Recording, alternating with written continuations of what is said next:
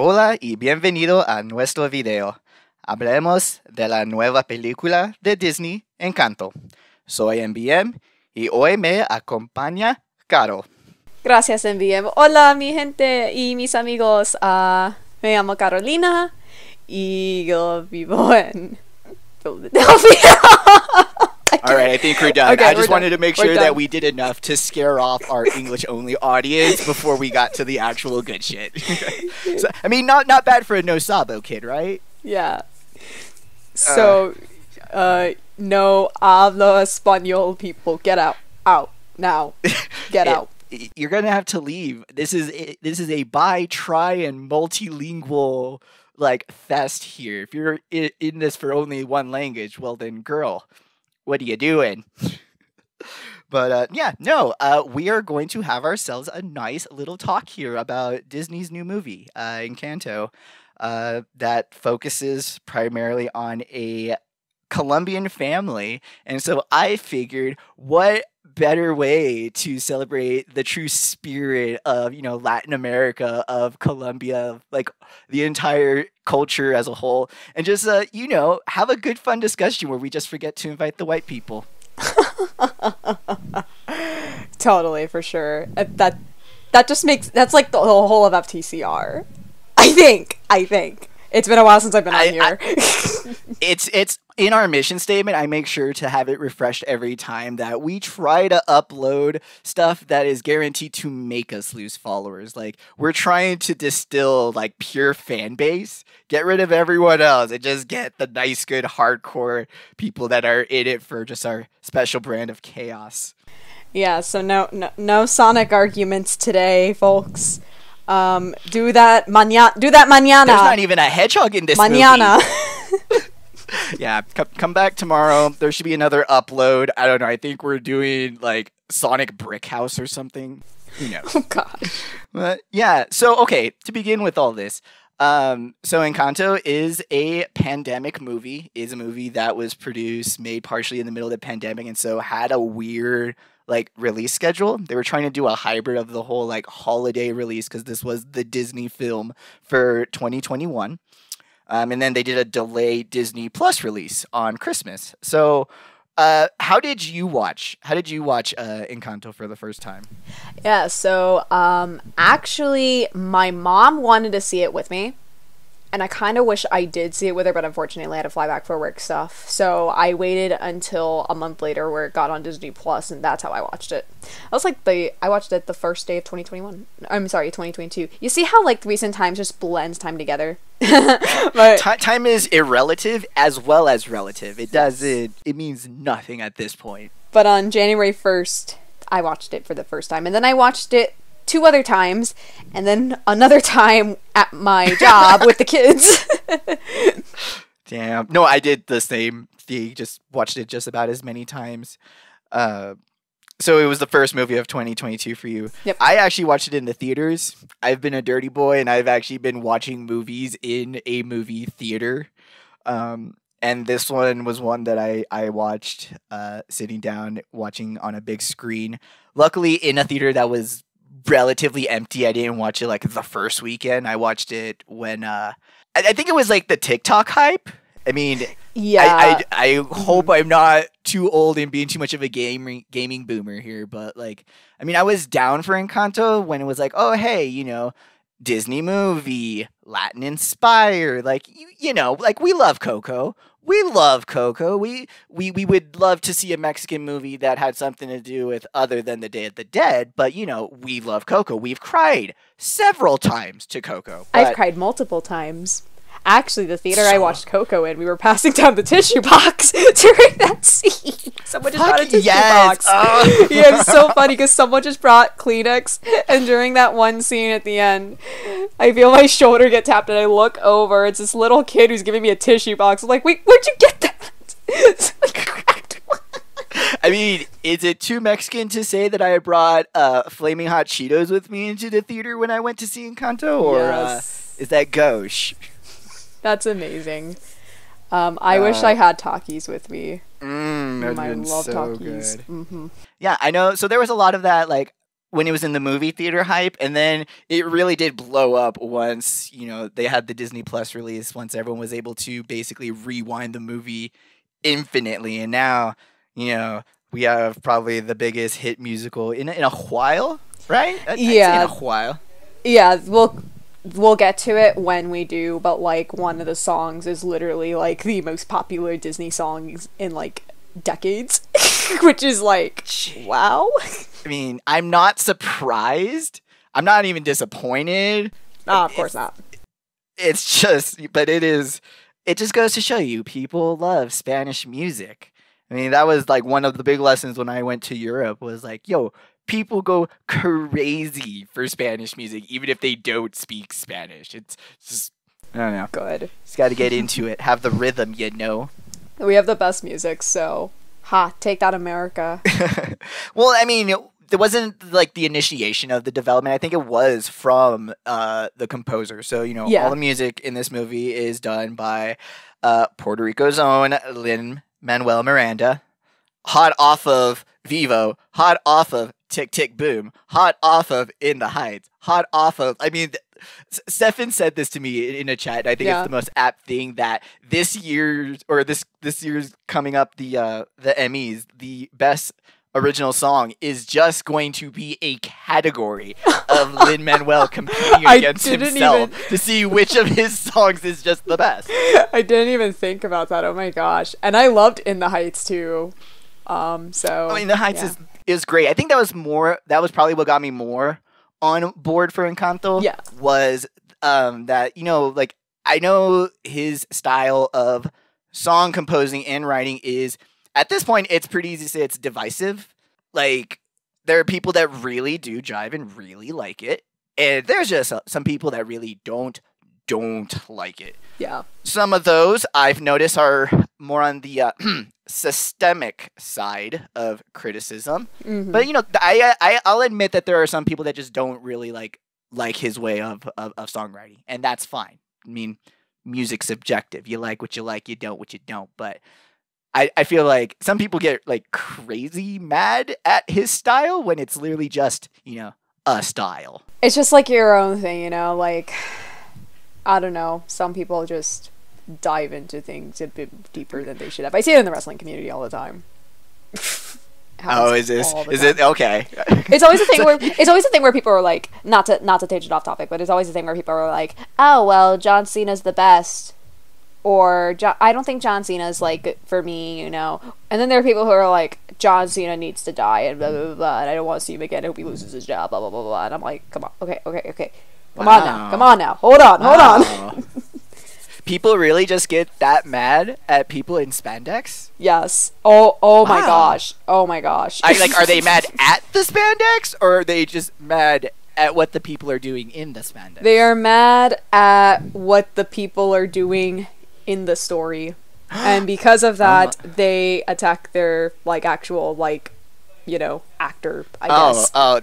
This is like when you point out a flaw in an old RPG, and then people are like, how dare you insult me? It's like, wait, what happened here?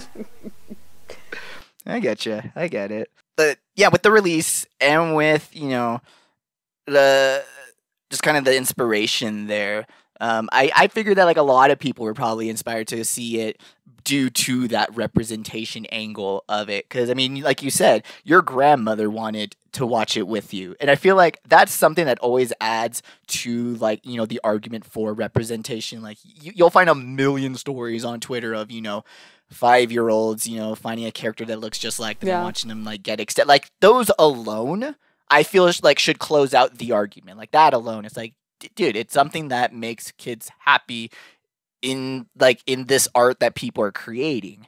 But I mean, to add into it, representation matters as well, because you get these movies where people like us can have our abuelas finally come to us and say they want to watch a Disney movie with us after having to endure years of wanting to watch stuff with them. Yeah. And they didn't watch shit. They didn't want to watch Harry Potter because that had brujeria. Yeah. They didn't want to watch Power Rangers because spandexy men. What? I guess she also hated the spandexy men. I don't know. You explain it to me. I don't. For Power Rangers? But, who knows? but I'm pulling from my own experiences here. I only had this one life. It's all the only experience I can pull from. But no, and that's where like you get these situations where, you know, I love the whole like memeage of this movie too, where it's, you know, every Hispanic like millennial now gets to have this therapeutic moment where we sit down, watch an awkward movie about tense family awkwardness, and just stare our relatives down. And be like, how does this make, like, it's like a Rorschach test of doom. Just how does this make you feel? And what do you see in this scene, abuela? Tell us. Stares at grandma aggressively. I love you, abuela. I do. I miss you. I love you. That's the only reason we're grilling you. We just want you to be the best abuela you can be. It's just going to involve some mood adjustments. but yeah, no, but that was, and I know that that's kind of Disney's role right now. They're trying to be as inclusive as possible, so, you know, the most amount of people watch their movies, so that the most amount of people go to their parks to buy the most amount of swag and make them billions and billions. Like, I get it. I like the machine turns, and it's turning very well. It's like the mouse will mouse. Mickey Mouse needs to do what Mickey Mouse needs to do. The mouse go mouse, but if I get a movie out of it that, you know, again, lets me see me, lets me watch it with my family, and again, also lets me, you know, talk out some traumatic things with my family. Well, I mean, you're just checking all the boxes here, Mr. Mouse. So like, I was excited for this movie, and then to have the movie actually blow up and be as successful as it's been, because it's been a hot minute. We've given it some time for things to settle down in terms of, like, discussion and Discord, but yeah, I'd say all in all, like, that was a fun ride, I'd say, right? It's weird because the first time I saw this movie, like, when the credits were rolling, I was like, oh wow, this is a really cool movie. I don't know if it's like my favorite Disney movie, but, you know, the representation was there, checked all the boxes, emotional trauma, blah, blah, blah, blah, etc., etc. I miss mi abuela and the rest of my family. You know, it's a fine movie. And I don't know if you had the same experience, but Encanto actually got better the more times I saw it. Because the second time I was like, oh wait, this is a great movie. And third time I'm like, oh yeah, let's go. We don't talk about Bruno, no, you know. And then you know all the words here. But no, I was, because in the theater I was a bit distracted, so it was fun. When I ended up watching it again, I think it was Christmas Eve. Yeah, it was Christmas Eve, because I had Puerto Rican Christmas, so we had it the day before. And I was like, all right, everyone, we've got to watch the family movie. Fun times. Great cast, great everything. But I guess we'll actually kind of talk a little bit about it. Now we've kind of like talked like how it was all hyped up and just sort of the initial reception. Because I think it was stayed positive, got bigger, and now we're all just kind of happy and jiving along. I definitely feel that the reception got a lot better once it hit Disney Plus. And like it tells you that like that was the game changer. Yeah, and like it tells you that like the future of movies, whether it's a good thing or a bad thing depending on what viewpoint you look at from, like it really is with streaming services, because we did see a lot of movies during the pandemic switch from movie theaters to different streaming networks and stuff. And even like movies like Mortal Kombat, where it was showing on HBO Max and in the movie theater, or movies like Spider-Man No Way Home, where it was only in the movie theater, not streaming on Disney Plus. I know why you did that. Screw you, mouse. But like we're watching you, mouse. But streaming is really like a game changer here. And Encanto will probably be like a big, and it already is like a big example of just that. The genre of musical like lends itself to this. I mean, like you mentioned, one of the songs here becomes the most streamed, and like that obviously doesn't pick as much traction, you know, when you have to shill out $15 to see the movie one time. But as soon as you're able to, you know, replay that sucker infinite times for your 3-year-old, for your 4-year-old, and you like have that movie on Insta replay, oh yeah, like that's instant. Like not to use like the more recent term of meme, but like that's mimetic. Like that will drill that into your psyche, into your brain forever now. Like it's not going away. Right. Like, could you imagine if like Disney Plus existed 10 years ago and Frozen came out on streaming services like a month after like the fact that it was in theaters? I mean, that's kind of where that's a lot of like the consideration, like when you see like how successful or how much of an impact has Encanto had. Like, I mean, that's kind of the comparison now that it's going to, which is a good comparison because, you know, Frozen for a while there has been like the pinnacle Disney movie. Like, despite what may or may not have been your favorite, what's your childhood favorite, like, Frozen was the most popular Disney movie, like, around. Like, every child knew it. So to be like, now to have those comparisons that, like, Encanto is possibly on that level, is gonna be on that level, is on that level, like, that's higher praise. That's a pretty good. I think it deserves to be on that level. Same. Absolutely. Yeah. Like, I absolutely do. Like, if anything, I'm reveling in it. I'm kind of glad that Frozen's getting dethroned. Like, especially since I'm not at the point yet where the Encanto music is annoying yet. It's gonna get there. I'm fully prepared for it. Yep. It just hasn't happened yet. And so I'm just going to continue to loop and replay the soundtrack, you know, until it does. Well, so far I will say that I have not gotten tired of Encanto soundtrack compared to Frozen. Because, like, after 1 week of Let It Go, I was like, no. In comparison to other Lin-Manuel soundtracks. Because, I mean, like, I like In the Heights, but I don't really... I watch the movie more times than I listen to the soundtrack. Like, I think in that case, I like the full movie. Like, I love the dance numbers. I love the setting. I love the big numbers and everything. And then Vivo is cool. I think it's a little too on the kid side for me. Yeah. But it's definitely Lin-Manuel's style of music. We'll probably get into it later, but he loves this thing where one person sings a thing and another person sings a completely different thing. And then he has those two people sing their things together. And then sometimes he'll make even more people sing it. And, like, he does it in everything. Like, he does it in Vivo. He does it in Hamilton. He does it in the Heights. And, like, that's probably, like, to me, that's, like, the only thing I could feel, like, the most, like, would have, like, a technical irk.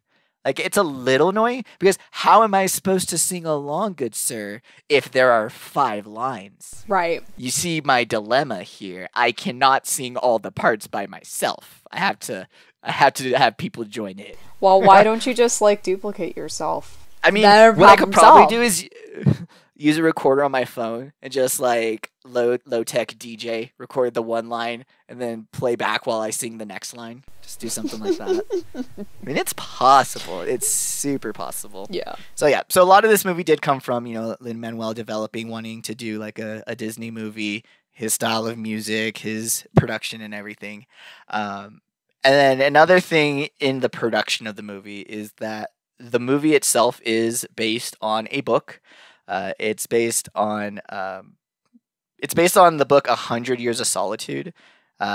It's by Gabriel Garcia Marquez. He wrote it in 1967. And this book is shenanigans. It's bananas. Literally bananas. I tried to read it to kind of like, get a good vibe in terms of discussion for this. But the book is intense. So, like, this book is a literary masterpiece. Like, it's won Nobel Prizes for literature. Like, this is a book that kind of exposes, like, things about humanity. It's a really great book. The only problem is that it's about a multi-generational family. Oh. But in the case that there's, like, 7 generations of family, and, like, each generation has multiple members. And so it's about the Buendia family, and you start off with Adeliano Buendia, and the thing is, you get a bunch of people with the same name, and some of them have, like, the same character traits. So you're not even sure while you're reading the book who they're talking about. You just hear them they're just talking about Jose, but you don't know if this is the Jose from 50 years ago, Jose from 300 years ago, present day Jose. It's crazy, and, like, you would need a family map to, like, keep track of it. So that's where I was kind of like, I don't know. Like, I tried even audiobooking. I was like, maybe I can just zone out and, like, hear it and get it. No.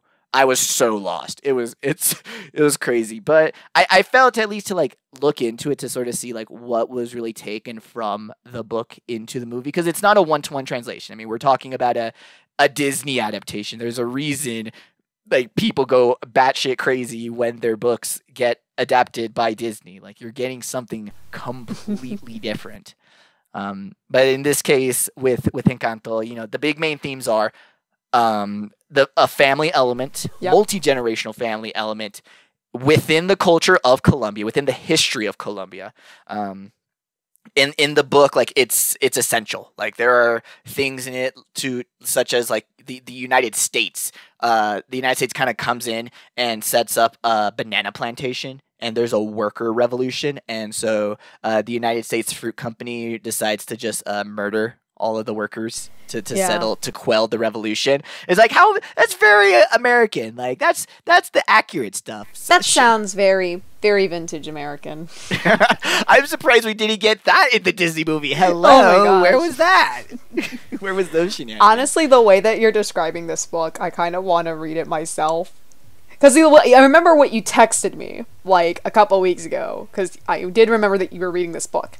And I was like, and you were like, it's literally Colombian JoJo. And I'm like, oh my gosh, really? And then you're describing it here, and I'm sitting here laughing, like, oh my gosh, it's really Colombian JoJo.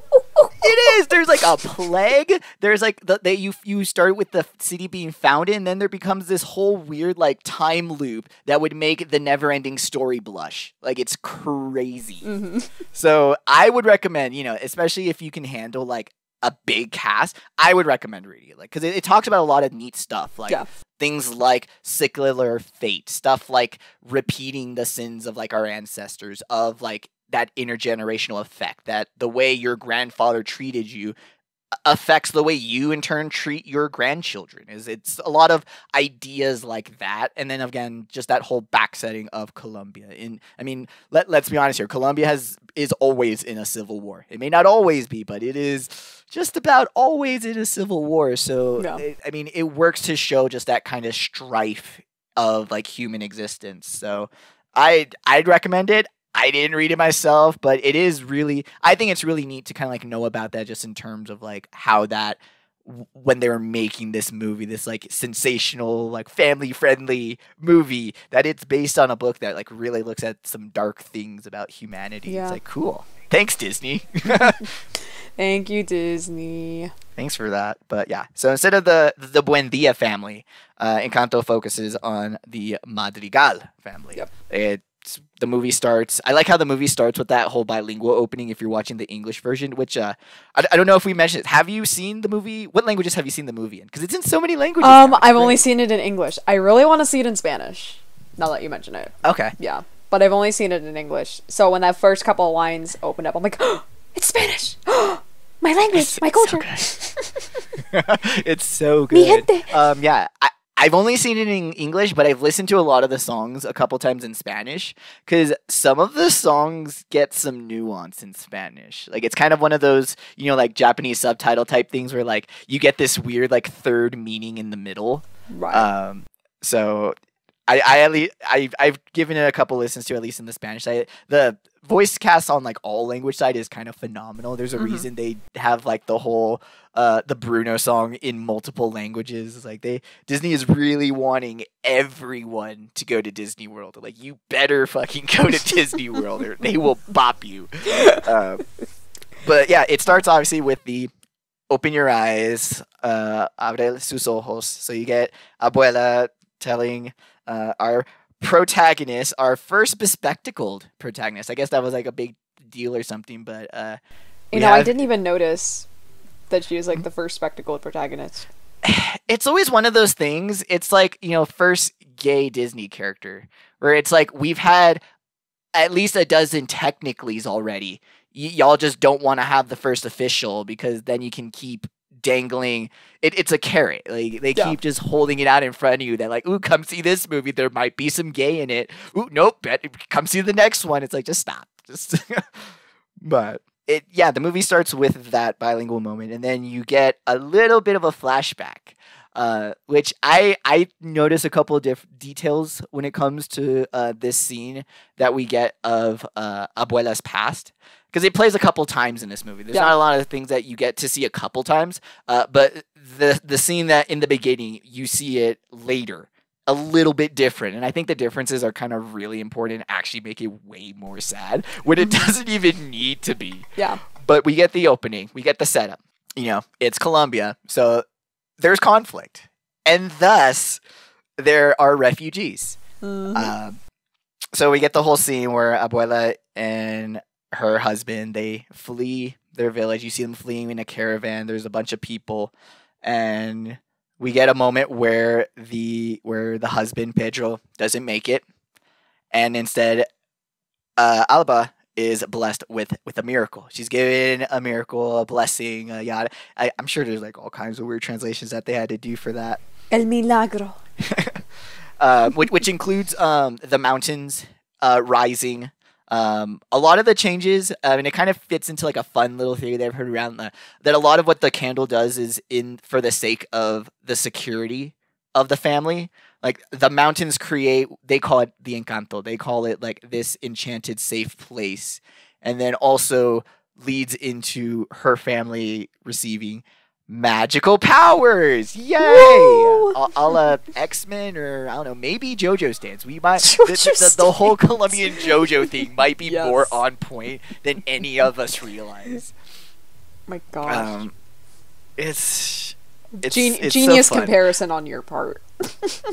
Thank you. I love it. But really, it's more to tie into, and this is also kind of in with 100 Years of Solitude. The type of genre that the book is magical realism, which is a very Latin American.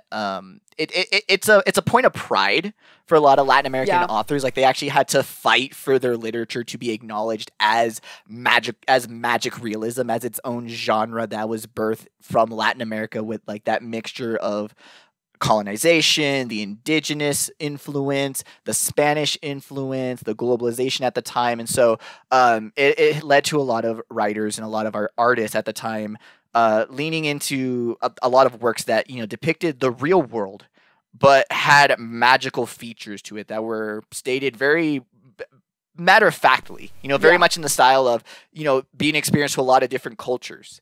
Like, oh, he eats lizard on the stick. He's like, well, yeah, that's what he grew up eating. Like, it's kind of in that matter. So, so with Latin American artists and with that literature at the time, you have those aspects. And so, that's also where that you get that inspiration for the Madrigals having those magical powers is in that magic realism genre.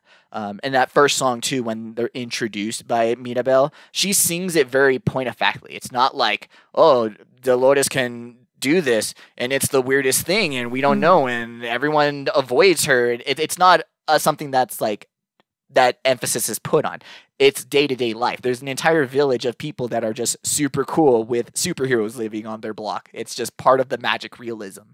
So I think that's also really, and a lot of stuff goes into it later, like in terms of tying the powers to the characters' personalities too. Yeah, like having thought of it now, like there is some like I did read like, oh my gosh, I'm trying to pull back a memory. Like I'm just making the connection between like magical realism and like Latino culture. But like in high school, this one class had to read I don't know if you've heard of it, Like Water for Chocolates, I think it's called. But the writer was Mexican. And like I've heard it and I think I had to read it, but maybe didn't get around to it, but the title's familiar. Yeah, and like I forget entirely what the book is about. But there is a lot of like Mexican culture in that book. I think it actually does take place in Mexico.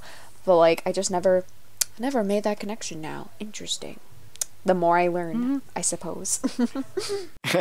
Yeah, I got super interested just kind of when I saw it at the end when it was like, oh, based on yada yada, like I was instantly like, okay, give me the dish. Like if that was the fun version, if that was the Disney version of this, I was instantly hooked and ready to see what was you see it, Beauty and the Beast and like Sleeping Beauty. You read an actual grim fairy tale, you're like, holy shit. You're like, oh my gosh, her book gets chopped off. Like I forget, like in Cinderella or something. I can't remember, but I think in one of Cinderella, the stepsister. Yes, like in one of the Grimm fairy tales, like someone's foot gets chopped off or something. It's wild. The sister's foot is so big that it doesn't fit in the shoe. So her solution to get the shoe to fit is to hack off bits of her foot so that it fits in a dainty size 4. You know you can't get that with Disney. So yeah, well, that and then like Hans Christian Andersen, Yeah. when you get when you get Ariel's sad ending, when you don't get the true ending to the Little Mermaid, and she just vaporizes into bubbles, and you're like, oh, but why?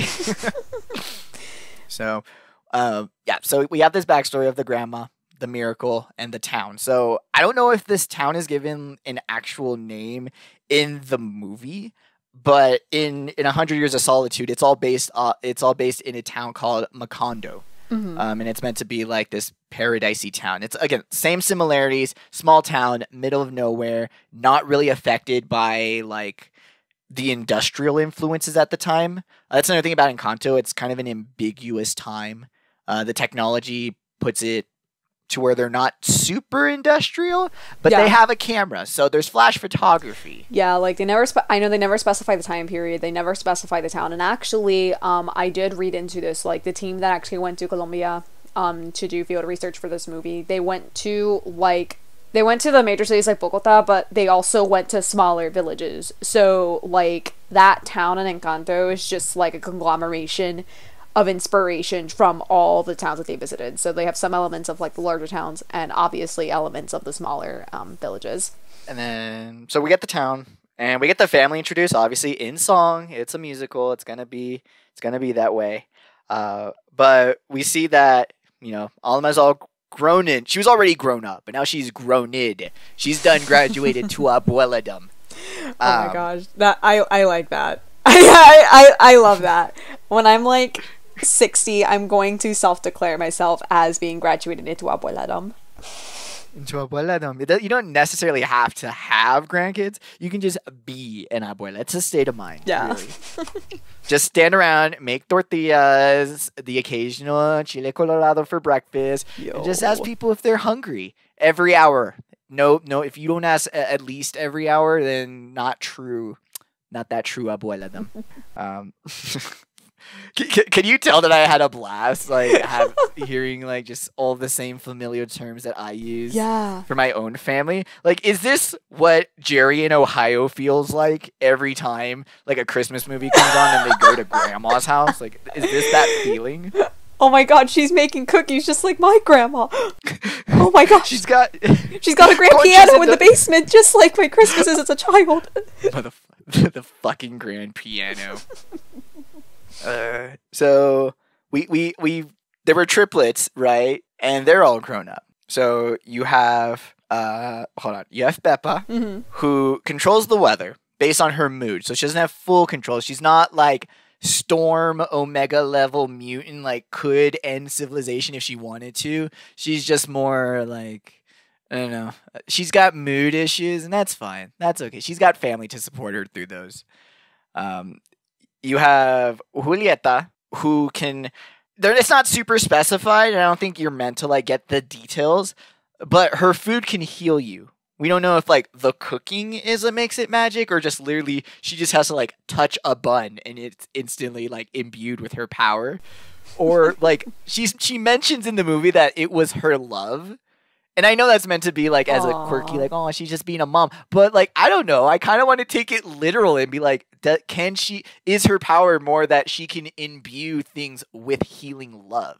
It just happens that food is like the easiest way for her to do that. But like, she could probably do like hands on a broken bone and like, if it together. I don't know. I think that'd be fun. The love of a mother, just like my mother's cooking, because I feel like she always infuses it with love every time I see her. And it's like like you ever try to make like a recipe that like your mom made, and you're like, okay, this tastes good, but I like the way my mom made it more, because like every time. I have yet to replicate my mother's paella. I have yet to make my abuela's chile colorado. It's so bad. Like, I try so hard, and it's just not the same. I'm a mess. I've tried forever to like make my mom's ceviche, and like I love ceviche, and like the ceviche I make is fine. It's not my mom's, and like carapugra, arroz con leche, and arroz con pollo, and oh my god, I'm making myself hungry. Damn it. I'm hungry. I'm glad I had a snack before we did this recording. Damn. So you had Peppa, Julieta, and then you had Bruno, who we don't talk about. So we're just going to move on. So Peppa married Felix. And let's stop right here because I know one of your points that you you texted me about, and I think this is a really big point too with Encanto.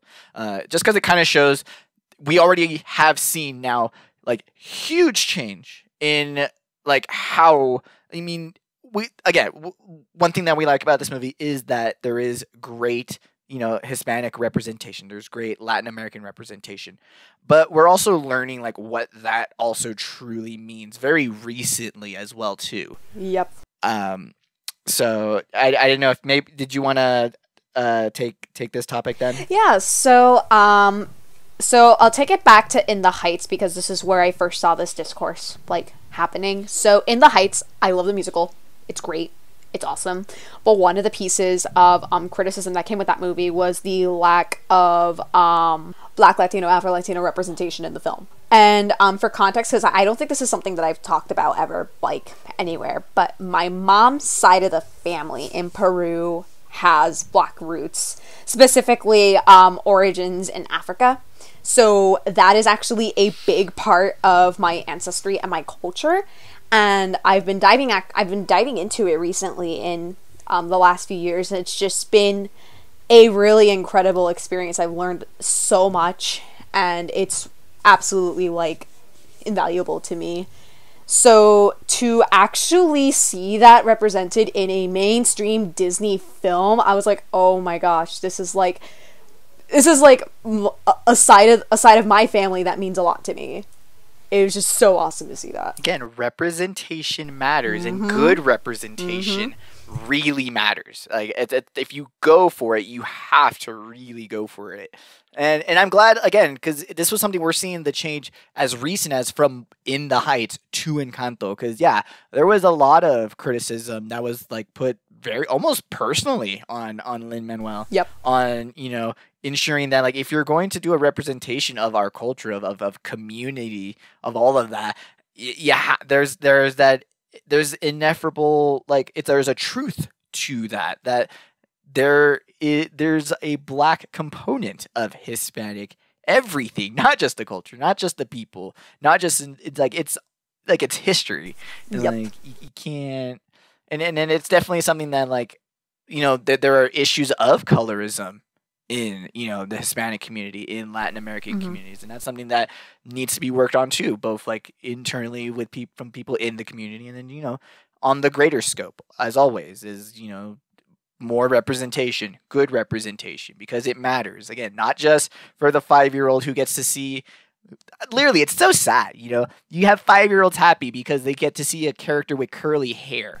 I know. Like, curly hair is more predominant in the world. Like, it's kind of one of those things where it's like when you find out Muhammad is one of the most common names on the planet. Yep. It's just like, just because you don't hear it on this half of the planet doesn't mean it's not happening literally everywhere else. So, I mean, just not only for that, not only for, again, it's getting the grandmas to want to watch stuff, but again, that inspiration for people who have that culture, that aspect of them to, inspire them to go back and look up that stuff, to connect to those cultures, to connect to those ideas.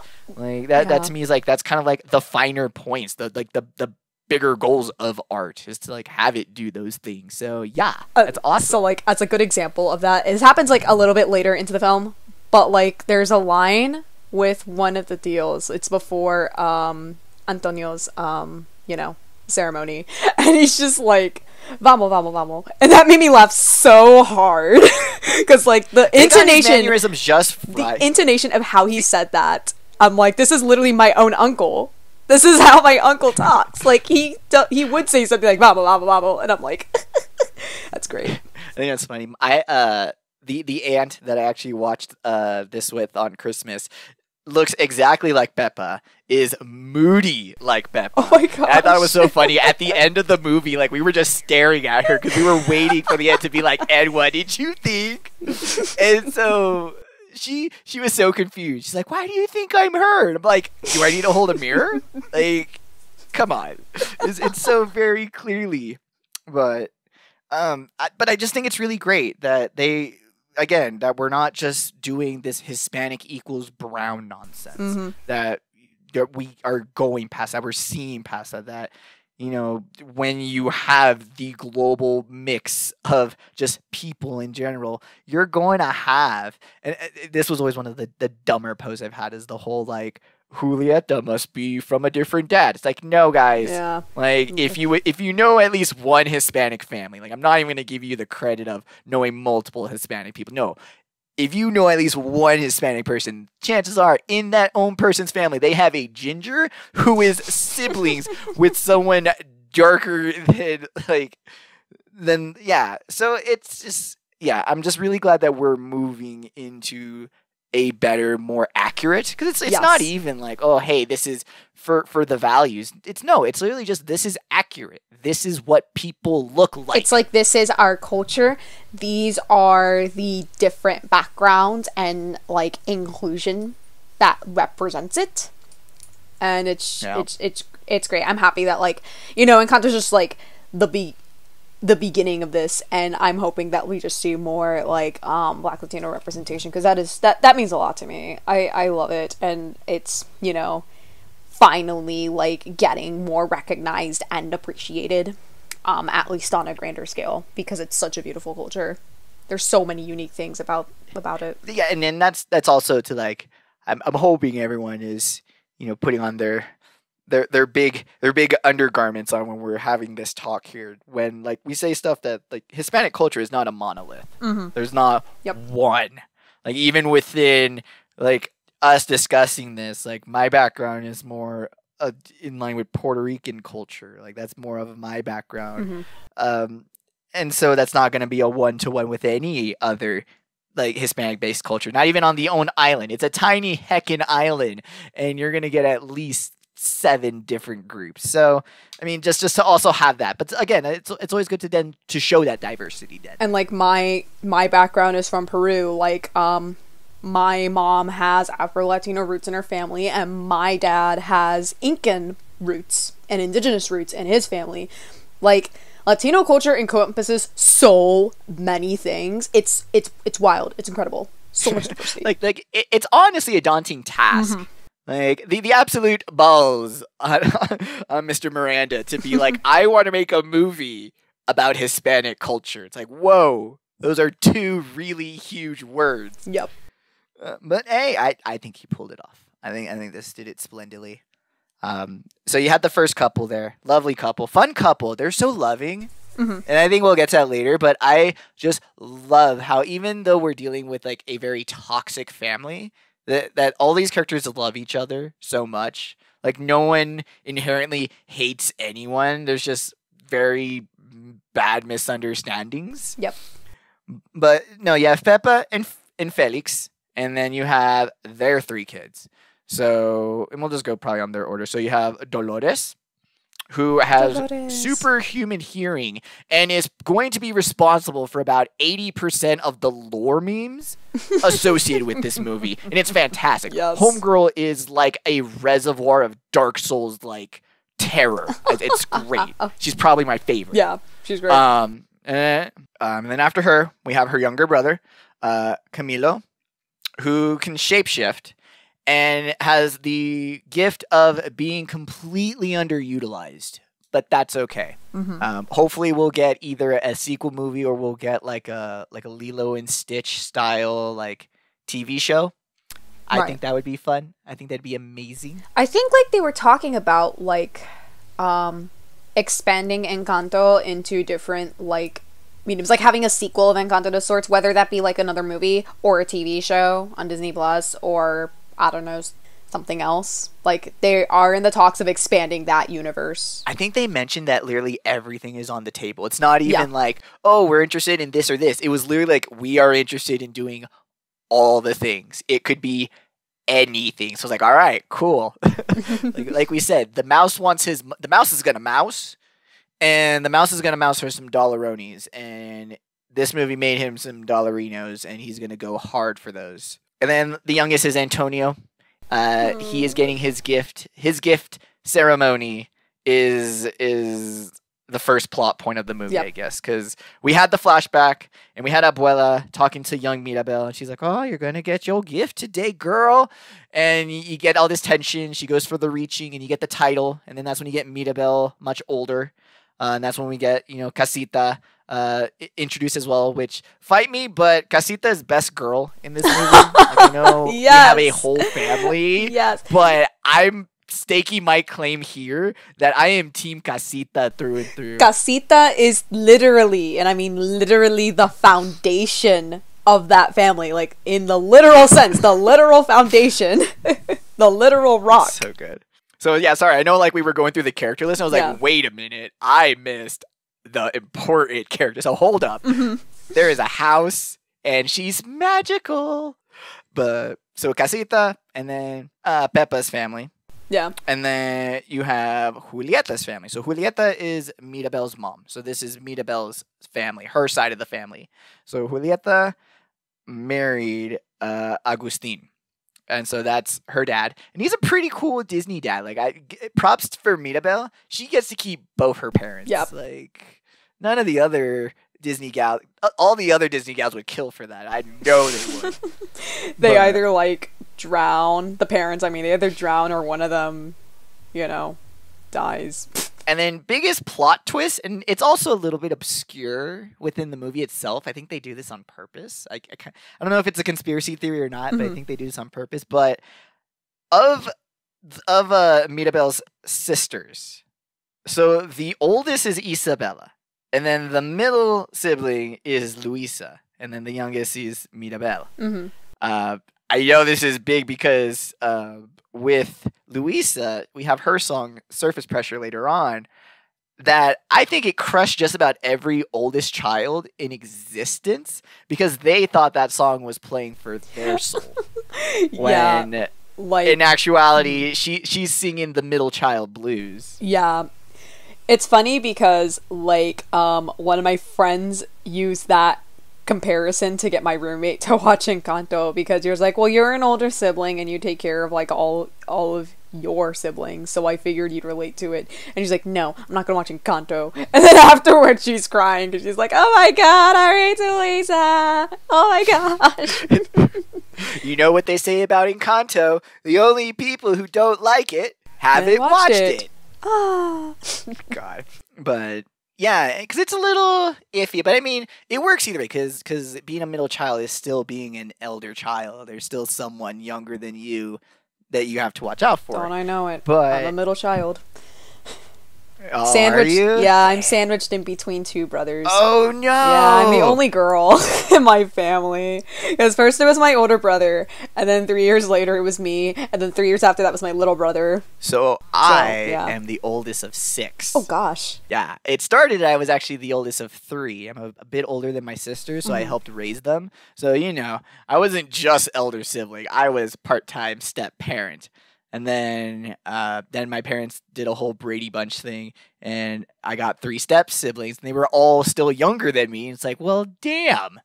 So yeah, no, I when I heard the lyrics for Surface Pressure, I got the heartstring pull on there. It's a good bop. It's a good jam. That's a great song. My students love that song because I'll always sing it. We're gonna get to this. It's a good song, but what else can I do is the better song, and we'll get to that.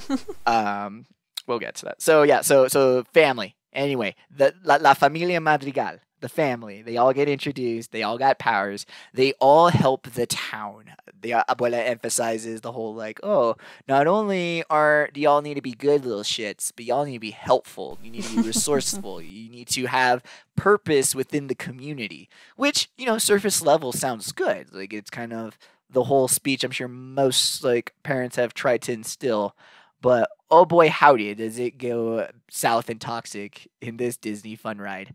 But I did like how right at the end of the song, little detail, so Encanto had kind of like an art book released as well, which is fun because it's like when the Final Fantasy games get an Ultimania release. It's just a book of all of the questions and all of the concept art you had while playing the game. I like how Encanto has like this same thing where it's like all of the concept art, and it's some really good stuff. Like you kind of get a different layer of some of the characters, like Dolores.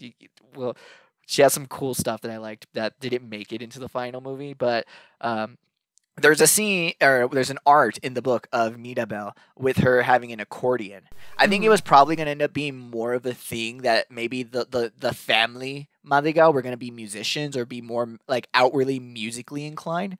I mean, we have it still in the movie. I mean, her dad still plays the piano. They still have music play during the party. But I took that more as just typical Hispanic family. Like, you know, you're not gonna have someone that can play music at the drop of a dead. Like, you need to have that. That's survival. But at the end of the family song, they give her that accordion, and there's some art with her playing the accordion. So I think that was maybe like her intended like instrument at first. But they kind of turn it into a gag where instead it's because all the kids are asking what her gift is because she's going through and telling everyone else's gift because she's so darn proud of her family. She loves them. And they do the whole gag where she don't have a gift. And oh my God, everyone is super rude about it. Yeah. Like, oh my gosh.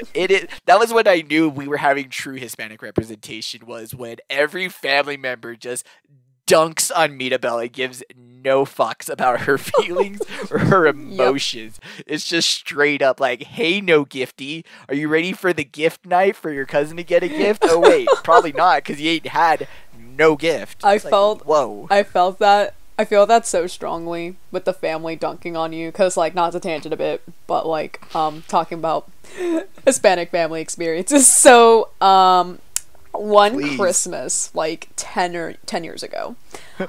Runaway, hold on. Una Navidad. Una Navidad. Una Navidad. Después. 10 años.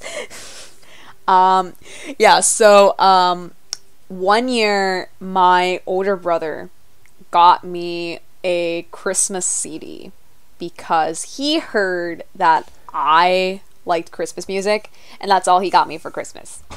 And Aww. Me being a bratty... Did he get you the Pokemon Christmas CD? No, it was a regular, like, generic Christmas CD. So, like, me being a bratty 12-year-old at the time, I was basically like, what the fuck is this? I hate this. So every Christmas, and it happens every year, it happened last month, but every Christmas going forward, they will be like, oh, Caro, so what do you want for Christmas this year? A Christmas CD? I found a good one on Amazon. What do you think about this? And I'm just like... Damn.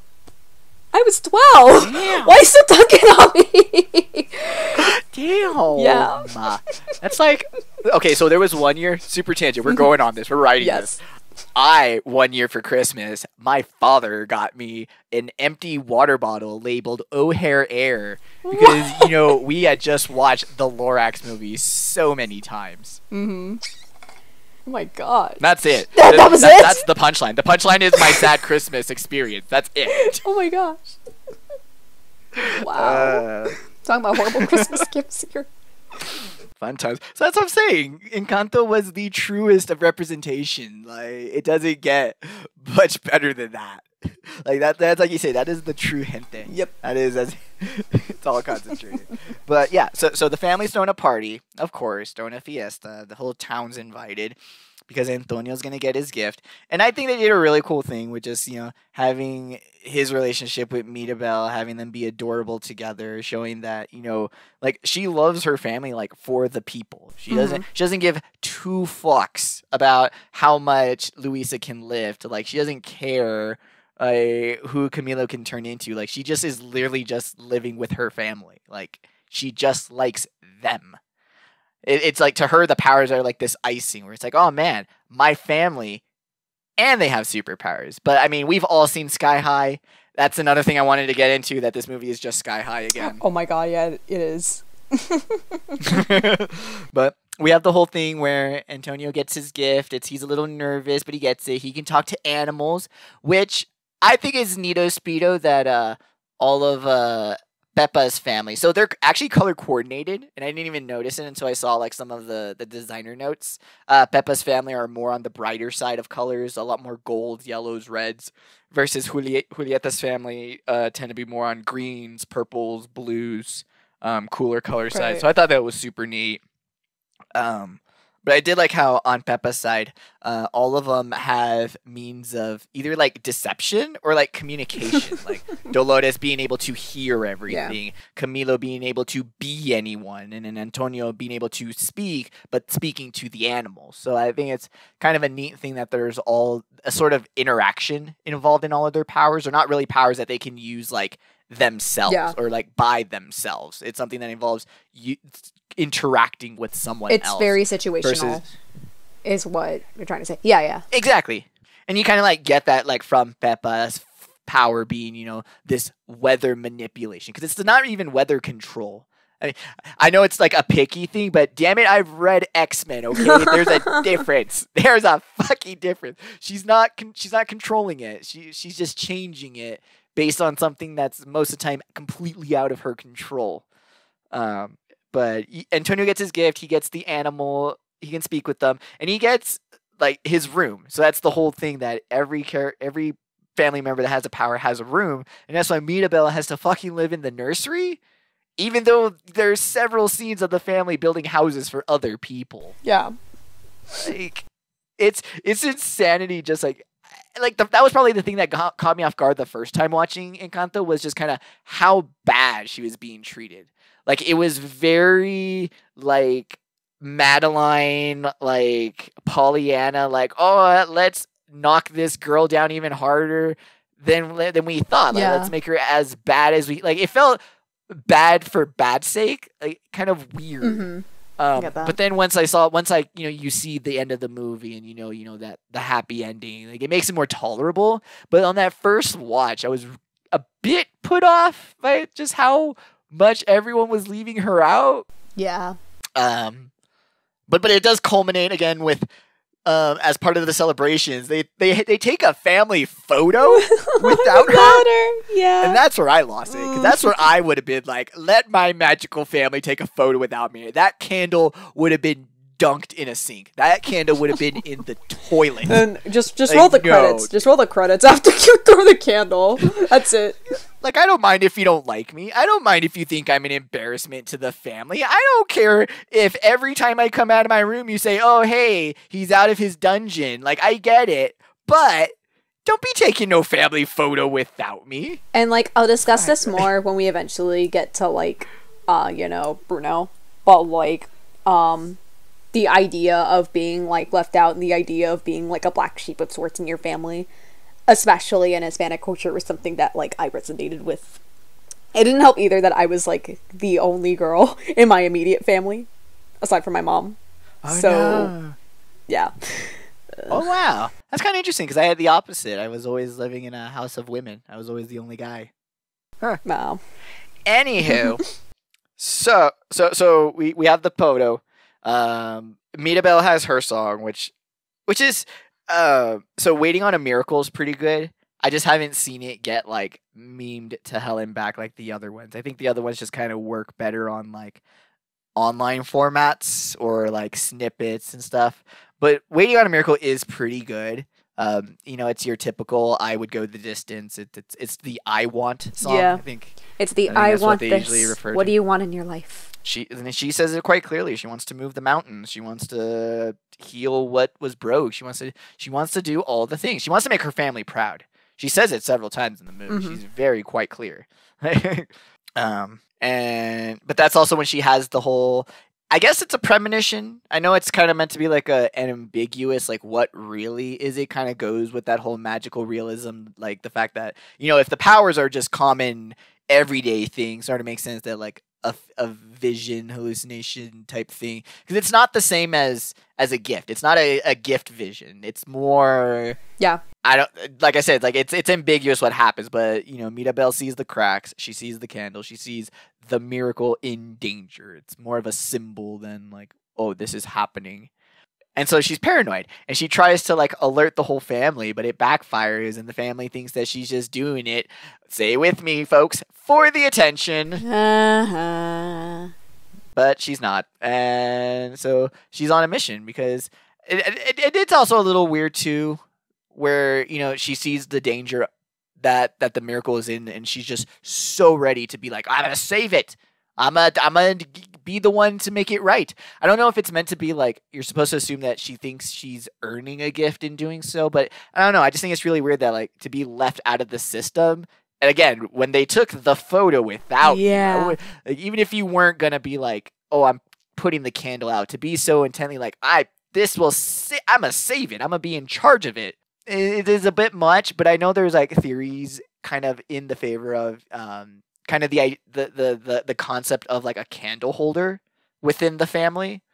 I know that's just a headcanon, it's just a theory, yada yada yada, but there are still characters in this movie that are part of the family that don't have powers, that have very close relationships to the candle. It's not just the main character. There's also Abuela. So I mean, there's things which I thought that was one of the better memes too, is where Mirabel realizes that Abuela is so hard on her all the time, and she doesn't have a gift. But wait a minute, Abuela doesn't have a gift either. And it's like there's that immigrant kid experience of your parents didn't do it either, but they want better for you, so you have to do better than them. It's like, it's not good enough's not good enough. You gotta do better than them. Yep, I love my mom, I love my dad, but they they did the same stuff on me too. This is the crushing weight of expectations. It's the weight of expectations. Fun. That's what this whole movie's about, isn't it? Yep. Again, relate to this so hard. Crushing weight of expectation sounds like the next song. Because that is what happens. So basically, she tries to figure out what the fuck's going on. You have a cool like breakfast scene where she tries to corner Dolores, but she gets Camilo. Then she gets Dolores. And so real quick, I know everyone talks about like fan rooms. Like, oh, we don't get to see Luis's room. We don't get to see Dolores's room. Spoilers, we don't get to see them.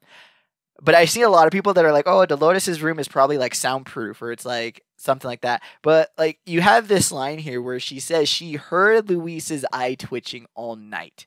So unfortunately, her room is not soundproof. Gosh. And it must suck that she can even hear eye twitches all night. But again, I like how this ties into like the dark lore of Encanto. Is what does Dolores know, and what has Dolores been doing for the last couple of years? But this is where you get that first inkling of it, where she mentions she can hear everyone else in her room, even throughout the night. So Mirabel goes to Luisa, and Luisa cracks, and she exposes her insecurities. Whoa! And it became a pop song sensation. Complete with dancing donkeys and a Titanic reference. That sounds very in tune with the pop music industry. Putting your pain into music and then it's being capitalized for money. I mean, we're monetizing our hobbies already. Might as well make a nickel off of your pain. Just a nickel. Jeez. Well, that's only if your pain gets 1,000 views. Otherwise, you're only going to get fractions of a penny. Like 0.0001 cents. Cool. So smash that subscribe button. Yeah, that's right. Smash that subscribe button, like, but do not dislike. Actually, you can dislike. We just don't know that you did because YouTube removed the dislike bar. You might as well do it since we're not gonna know anyway, so who cares? If all of you are mad that we spoke Spanish in this video, dislike! It's okay! Go ahead! If you didn't understand what we said when we were talking Spanish, hit that dislike button. Capiche?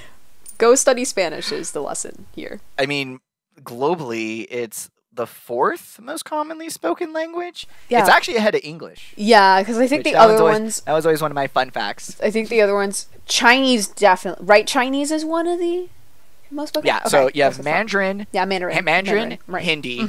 Mandarin, Hindi... I always forget what number 3 is. And then after that is Spanish, and then English. Wow. So, yeah. Right? Take that, English. Good shit. Take that, colonizers. Yeah. Oh my gosh. Took the words out of my mouth. I was literally gonna say colonists. Surface Pressures is pretty cool.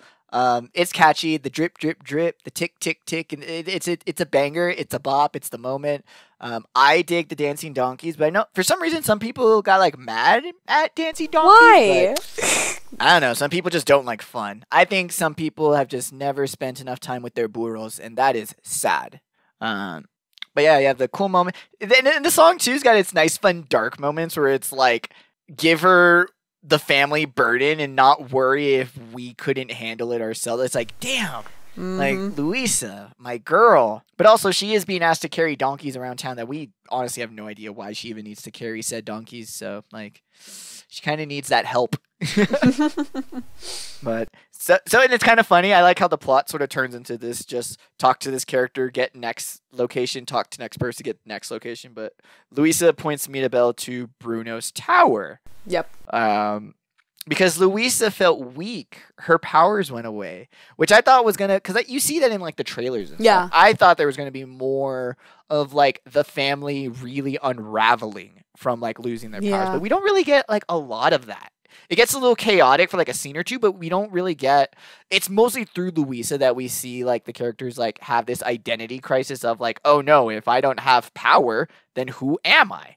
And I thought that was gonna maybe be more of like for their character to kind of explore and give them that lesson, but you don't really get that as much. It's really heavily focused on, you know, Mirabel's journey, what she discovers, and what she like her effect through the family. Yep. That's kind of also what you get in the video, is that she is her own force and effect. Like that's kind of the whole thing of the movie, is that she is important, not because of anything, but just by being herself, by just being her in situations around the people she loves. It has its own effect.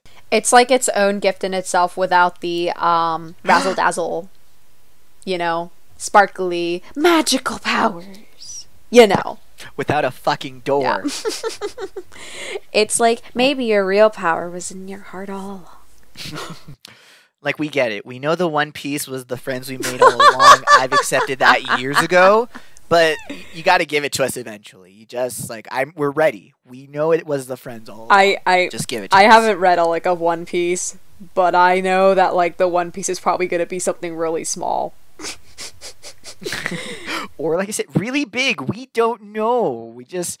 I just like to always remind people that a couple months back they were time traveling, so technically they were further away from their original goal of the One Piece than ever before. So, like, we'll have to see how it comes to an end. But that's a series for another discussion. So she goes to Bruno's room, and I like the design on Bruno's door. Yeah. It's a little worn down. It's not the same as the other doors, because all the other doors are neat and cool, other than the thing that people have pointed out, that why are their doors like the age of them like currently? Like the adults' doors have them as adults, the kids' doors have them as kids. And like I'm sure like the simple, you know, Occam's razor, cut it, keep it simple, is just, you know, the doors age with them. It's a magic house. Like I'm sure it can replace doors very easily. Good casita. Casita's so good. We get so many great moments. We get Casitas serving everybody cafe, because it's and you cool. know how much of course we love our coffee. Mm-mm. I've never gone a day without at least 5 cups of coffee. Yeah. It's not an addiction, it's cultural. It is very cultural. It's why like earlier in the movie where there's that coffee line, I laughed so much. Like, oh my gosh. Yeah. Same in Peru. Oh, the small child. Yeah. It's the same thing in Peru. We can't live with our coffee either. No. Yeah, I like that. I like the gags where like Casita can't decorate itself. It's like, the hell I can't. You have that, and just some of the great animations of like how it's able to like hold people, and then how it's able to like kick Mirabel's shoes and stuff. Like I dig Casita just in terms of the animation, and then in terms of just kind of what it serves in the story as well. Because I think there's more of like a picture book that the story is also based off of. And in the picture book, Casita, the house also bullies Mirabel. Yeah. Which I'm really glad that they didn't go with, because that would have taken it one step too far. Because I feel like, again, it was already kind of awkward just how mean the family themselves were, but it also makes sense. You know, like when you have magic powers, power goes to your head, whatever. Like, the house being her one true friend is like, I feel is so needed, because, you know, it gives her that grounding. It gives her that friend there. It gives her, I mean, it also helps when later in the movie we have to be emotional for a house, but it works. And then like just also because like having the house bully her as well, it's like, well, yeah, you're just creating a villain origin story here. So It's like that generational trauma gets worse. The intergenerational trauma is literally so intergenerational, it's structural. Oof. Ouch. No, thank you. But I do like that as one good change from, source material to adaptation is that, Casita is turned into this purely sympathetic entity, and I think it works. Like I said, it's my favorite character in the whole fucking movie. Like, the house is true, and the fact that the house like treats Mirabel like well is also kind of in the favor of like the movie's plot, because it kind of like shows that like she doesn't deserve to be treated that way. That if even the house can treat her like any other family member, then the family member should follow in tow. Yeah. So I think it makes it more complicated. It makes it work better as a symbol as opposed to, haha, everyone hates Mirabel with no gift. Even the floors don't like her. I feel like that would have just been, ugh. Yeah. And I don't think I would have latched too well onto that. But Casita also has a fucking tower of sand. Yeah. A damn tower of sand. Casita has everything. It has everything. But yeah, so Mirabel tries to go into Bruno's tower. It's very tall. There's a lot of sand. It's a cool like imagery. I know it's heavily inspired by a lot of the South American, Central American like cave structures, a lot of those underground structures, which is super cool because a lot of those are fucking gorgeous. Mm-hmm. But then she makes it to his room. She's able to find some shards of glass, which I do like is kind of the comparison there that you see is that glass is from sand. Right. So if his power involves making glass, he's going to need a shit ton of sand. So I thought little things like that were kind of cool. And then, the equivalent of being sand in the hourglass as well. Right. So I think that's super cool. But she goes in the room, it crumbles and fumbles apart. I don't know. This kind of gives you like the whole adventure-y scene. It's very Indiana Jonesy, even though she's literally like in her own house. Yeah, I was gonna say, like, she's like, it's like this grand adventure, but then like if you're looking from the outside looking in, it's just casa. It's just la casita. She travels the furthest when she's running away. Like, that's when she literally travels the furthest in terms of distance. Like, when you really think about it, most of this movie is like contained in the village. It don't really like go on this grand like adventure, that you see with like other Disney films. It's like all within that, area. And I think that's kind of, being based on Macondo. Yep.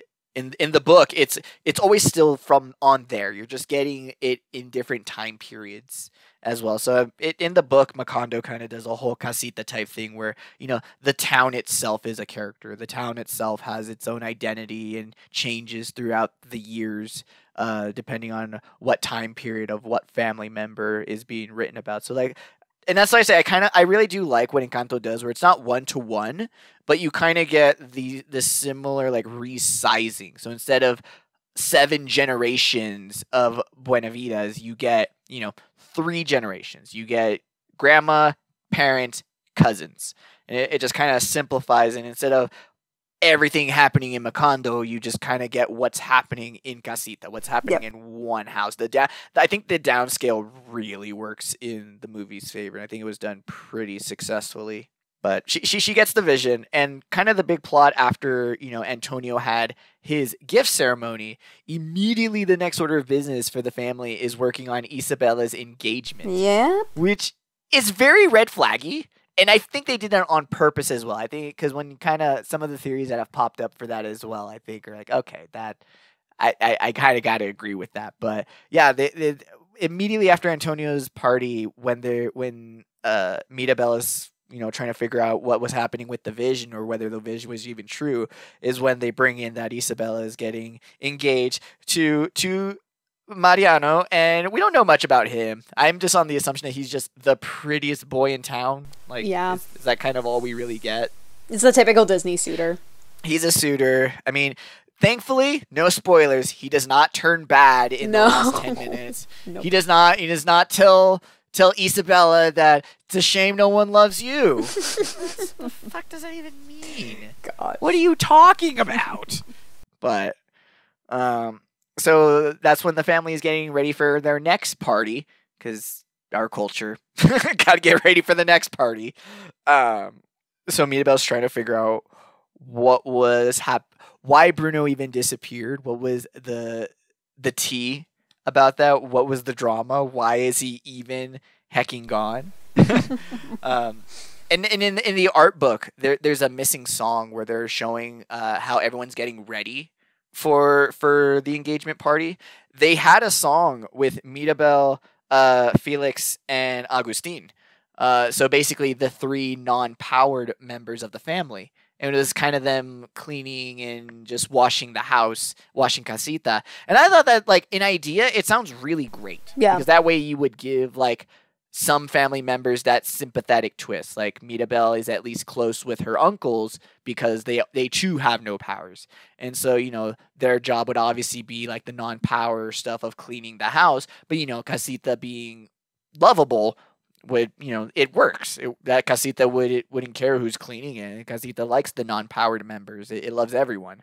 So I don't know if there was information specifically on what their song would have been about, but just the whole concept of, like, there would have been a scene in which Mirabel helped get ready with her uncles. I kind of like that idea, and I'm sure they'll probably use that for, you know, the extended Encanto universe. But you know, with the party coming up, she goes to her aunt and uncle. She goes to Peppa, and she's like, Yep. "All right, it's time." Why don't we learned that we don't talk about Bruno, but Jesus Christ, are we fully prepared to sing about him millions upon millions of times? So, what do you think of "We Don't Talk About Bruno"?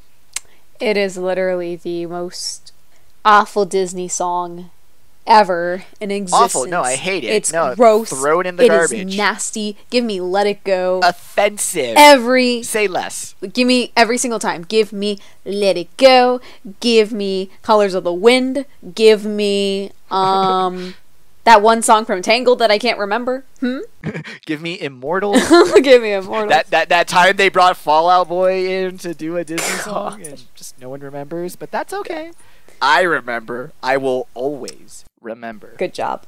But it's like I'd say bring in Shakira, but that's a little too on the nose because she's also Colombian. yeah, but she already did a Disney song. She was in Zootopia. She did the Zootopia song. Mm-hmm. I like that one too. That one's a guilty pleasure, but the Shakira Zootopia song is a bop and a banger. Well, Shakira's a banger and the bop either way. But in all seriousness, I love We Don't Talk About Bruno. I sing it a lot. I sing it when I'm filing. I sing it when I'm taking the bus home. I sing it when I'm eating. I sing it a lot. It's a great song. It's like Green Eggs and Ham. Yeah. I will sing it here or there. I will sing it everywhere. I do the same. I think it is a fantastic song. I think it's a great musical song. Just because I think there's a lot of really good, like, storytelling in this song. Like, you get so the song starts off because so far within the movie, each song's kind of been used as a revelation. You know, Waiting on a Miracle is Mirabel revealing what she wants. Surface Pressure is Luisa revealing her insecurities. So, like, We Don't Talk About Bruno is we'll get to whose revelation I feel this song is about, but it's broken up into at least different parts, mostly on Peppa's side of the family, which I think is kind of neat. Kind of gives at least the cohesion to the song that it's this whole family basically dogpiling on Theo Bruno, because I like the conversation some people are having where it's like, Camilo is too young to know anything about Bruno. How does he know these things about Bruno? It's like, because his family's talking mad shit. It's like, yeah, he doesn't know anything firsthand, but that doesn't matter when literally everyone in his family has a story and a beef to pick with him. Like, he's going to have a beef. He inherited that beef. But I do like how it starts with Peppa claiming that he ruined her wedding day when she's the one that has the weather controlling powers. I'm just saying. Like, Bruno has no say over whether a hurricane comes or not. And I know that's sort of like the funny twist, the nuance of the song of Bruno's character is that, you know, people aren't seeing past Yeah. that he said it happened, he did it. It's like, okay. They don't understand how fate and inevitability work, I guess. Yeah. Which is weird because fate is a big thing in the book. Sorry, just because there's a lot of like history repeaty things. So I think it's funny that like the big banger song in this movie is about people. They're like, I don't understand cause and effect. It's like, yes, it's a thing. It happens. It's basic common sense. You have the wedding. You have Dolores's part, which is great. This is where I feel this song is mostly Dolores's reveal within like the plot. Yeah. We get a little bit of Isabella too, but this, like, if you were to assign songs based on who like reveals the most of their character within said song, you know, obviously, you know, Luisa being Surface Pressure, Dolores is actually the one that for We Don't Talk About Bruno that like the most gets revealed. Yeah, I agree. Like, she talks about it in other things, but this is her reveal song. This is where we find out what's not really like troubling her, but we find out like what's her character like twist, like what's the dealio go. And I think it's funny too because it's not just her straight up being like, I am burdened by hearing my uncle, but it's instead it's a whole deal of saying that it's like she can hear him. She associates him with sand, that she hears mumbling and fumbling, and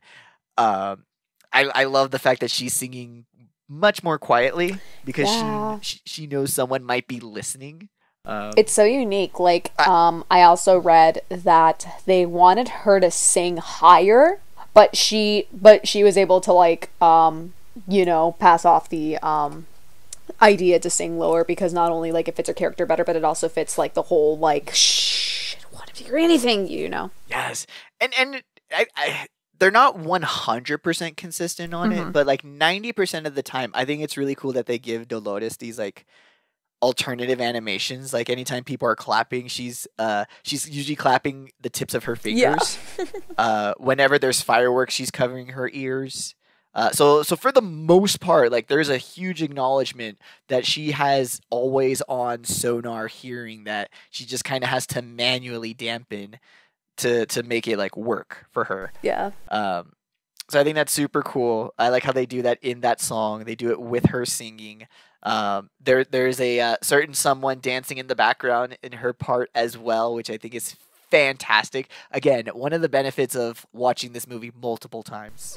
But I did want to, because I had brought it up a little bit earlier, but in Dolores's concept art, they have her drawn a bit more manically. Like she looks a lot more, not crazy, but like perturbed. Like you can definitely tell that this is someone who is probably hearing everything at the same time and can't block it out. Like her eyes are all kind of like big, like she seems really like not there. Yeah.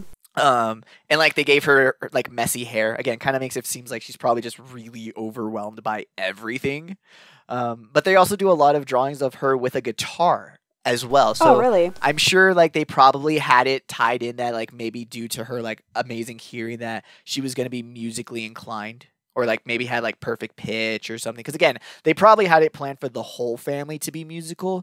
They probably just had her maybe be like a more musical person because of her having a sound related power. Right. I did also see, and this is probably like just a rumor, but I did see that it's also possible that her power and Julieta's, the healing cooking, that their powers may have been switched.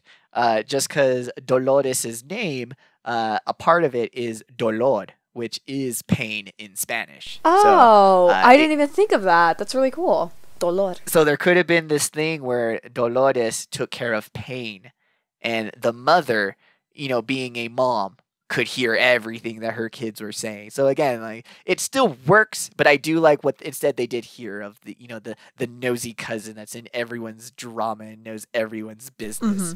I mean, I think that's 1,000 times more accurate, and 2 is a lot more fun. But so you have her verse. Again, a tragically underused vocal for one verse. And then you have Camilo's, the fucking iconic 7-foot frame verse. Like, I can't imagine how it must be. How it must be to be surrounded by a person under the age of 5 right now in this time. Yeah. In this world right now. Like, it must B, non-stop 7-foot frame rats along his back. 7-foot frame and along his back. I hear that every day. Literally every day. I heard it today, doesn't actually. Stop. It never ends. It just keeps going. It's beautiful. I love it. I contribute to it. It's so catchy too. It's so catchy. Like, you gotta give the man credit. Like, whether you like hearing the rapping or not, the man is catchy. The man knows lyrics that are just in your brain and will never leave. Okay, Mr. Mouse, you win this round. Here is my wallet. But I do like the whole the ooky spooky boogeyman angle that they give, his part of the song, because this is again what I mean by Lin-Manuel's style, is that each of these verses is like a part. It's like a Lego. He sets up all these pieces because he's getting them ready to just stack them all on top of each other and just put them all together. So I think it's really cool how he sets them up there.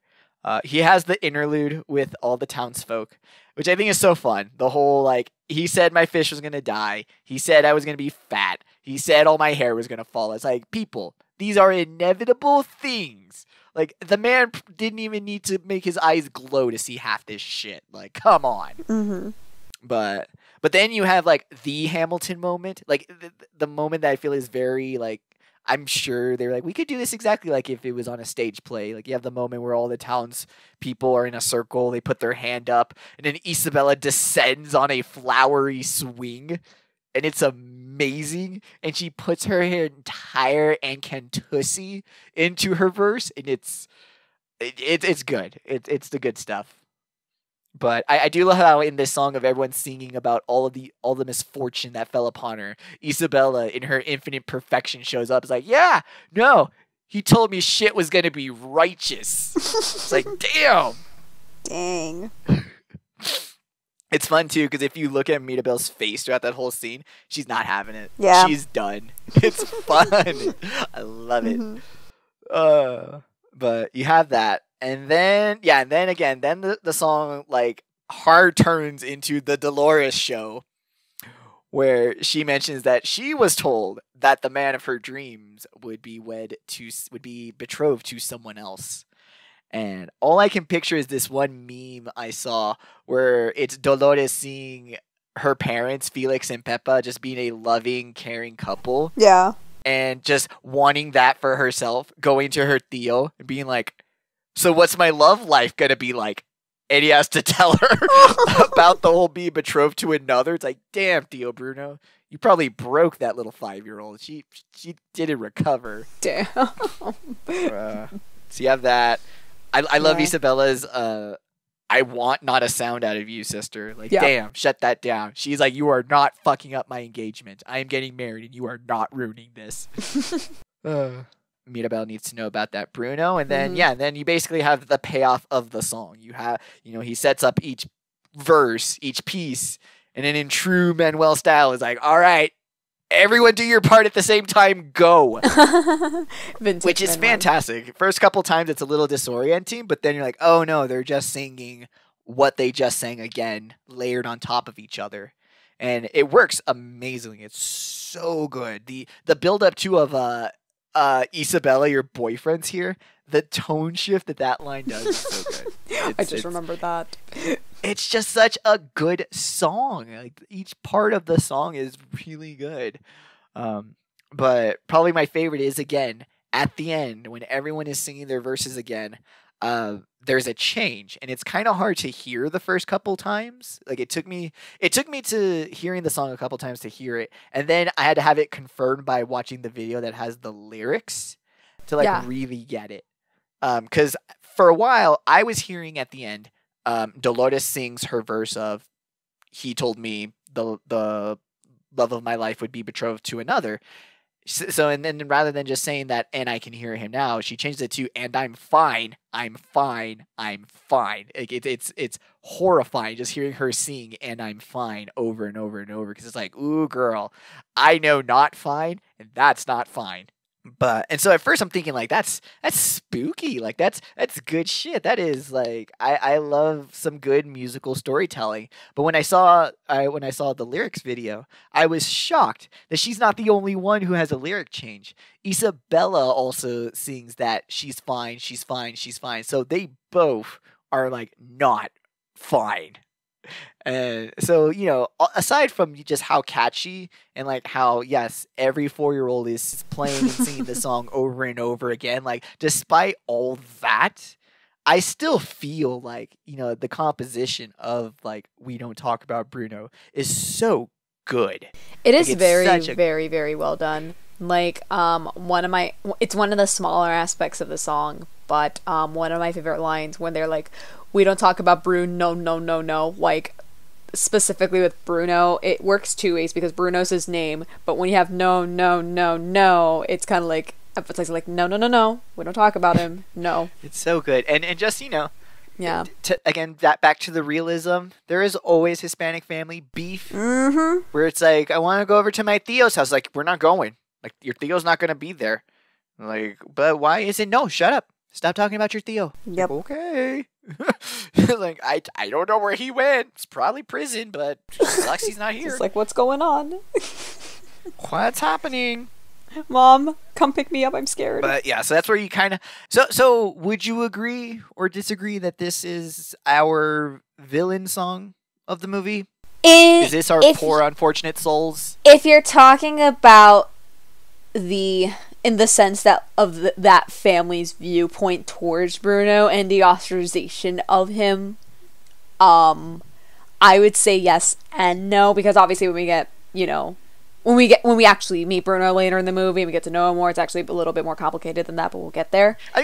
This is true because I will preference, even with the context that we know that the true villain of this movie is trauma. Mm-hmm. We like that's already like that's a step. Bruno is not the villain. No. Trauma is the villain. But is We Don't Talk About Bruno though still the villain song? Right. I would say up to that point, like, yes, because like also keep in mind that like when I watched this movie like the first time through, I was like, there's no way Bruno's like the villain. And I always had that assumption in mind. I never got that neither. I never assumed Bruno was the villain. I never assumed he was like evil or mastermind or anything. I was like, he must be ostracized in some way. Something weird must have happened, and you know how Hispanic families are. Something about being the weirdo in the family. We're just more sympathetic to others around us. It's so weird. So it's like to the Madrigal family, they might as well consider him the villain, and in that case, you could classify it as a villain song. Fair enough. Mm-hmm. Fair enough. I just wanted to know, just because I know, and that's going to be a thing maybe we can talk about too when we get to the end of the movie as a whole, is that's kind of one of the more non-traditional things about this movie is sort of the cast structure, in that we don't have a typical antagonist. Nope. Or it's not, the antagonist is not a character. There's never really a clear-cut, hey, this is the villain, they're bad, you have to defeat the evil. And it's all embedded in a character, which is what you typically see in Disney movies. But in this case, it's a little different. Yeah. Which it is super good, because you know that there must have been meeting after meeting of Disney execs being like, but who's the bad guy? Oh, and yeah. Just like, and they're just having to bang their heads on the desk because like they've already explained this 5 meetings ago, but this is a new guy. And he's like, but who's the bad guy? And they're like, there's no bad guy. Like, 'cause that was the one thing I remember was with this movie being set in South America, is that it's kind of similar to The Emperor's New Groove. Yeah. Being set in South America, and just the whole shenanigans of the Sweatbox with The Emperor's New Groove, of how they had their movie just about put together, and then some executives sat and watched it in a theater and were like, yeah, no, I don't like it. And they had to change the entire fucking movie. It's like, wow. So here's my thing, is like, whenever a Disney movie comes out, I just always picture that it had to go through that exact same process of they had to have some exec sit in a tiny movie theater, watch it, and they had to be like, yeah, I like that, or what was, and they ask a million questions. So I know they must have been asked like more times than they wanted to be asked about. Oh yeah. But who was the bad guy, or who, probably especially more during the pitch phase as opposed to once they had the movie. Because when you watch the movie, it makes sense. I'm sure like when they were trying to like explain the characters and the plot, they kept having to go back to like, but who's the bad guy? Which one of these is the bad guy? It's like they're all the bad guy. Actually, none of them are. Actually, never mind. Oh, but we do get, but the song does end with her like putting the vision together, and I do like the aesthetic, the style of his visions of how they're like a 3D in model, like swizzle image for some of them. Yeah. I do like the green glass. I do like we'll see that green is the color associated with Bruno. I like how that's tied in with the whole bright colors for Peppa, cooler colors on Julieta and then Bruno, sort of in the middle there with green. Something I kind of also wanted to point out with that too is the rims of Mirabel's glasses are also green. So I mean, not to go like heavy ham color theory, but I think it is kind of cool. I think maybe like they tried to have green be more of a reflection of like truth. You know, kind possibly, of that's how yeah. Mirabel is able to see the truth of like her family. She sees past like the gifts, similar to how Bruno's visions, his eyes glow green when he sees the future. She sees like the more effective present, I guess. So I thought I think it was, again, like a lot of the color theory in the movie is super spot on and super good. I know they did that on purpose. Like, again, I'm sure they had many meetings about it, but you know, I noticed it and I liked it, and I just want to let them know that I did see it. It's like they put so much detail into like this movie. I know we've said it before, but just like even like the smallest things that you wouldn't think about, like they're able to use here. And I know I'm saying like I love this movie like 50 times, but I really love this movie. Like everyone's clothes has symbols on it that are also related to them. Yep. Luis's dress has like dumbbell weights on the cross stitch. Camilo has little chameleons, which I didn't notice at first, but his little triangle diamond design, it's a little chameleon. No way. Let me look it up. Yes, they're super cute. I love all of them. Julieta's got like Aww. little plant herb designs. And so what makes it interesting is that Mirabel on her dress, she has a bunch of them all sewn onto her. Again, kind of tying back to her being more of a collective member of the family. Like it's not just who she is, but like what her effect is on everyone else, or that connection to everyone else. Which, again, like it's her gift is almost like that ability to connect to her family and to get them to reveal like those insecurities and those breaking points. Yep. But she doesn't know that. She says she just has this trippy vision that she's in and has the house cracking. So her dad finds out. And because more than one person in the house found out, Dolores found out. And Dolores is a sneaky bitch, all right? She doesn't want to be in on the drama, but she wants to know 105% of what's going on in that drama. So you have the whole dinner scene. Mariano shows up.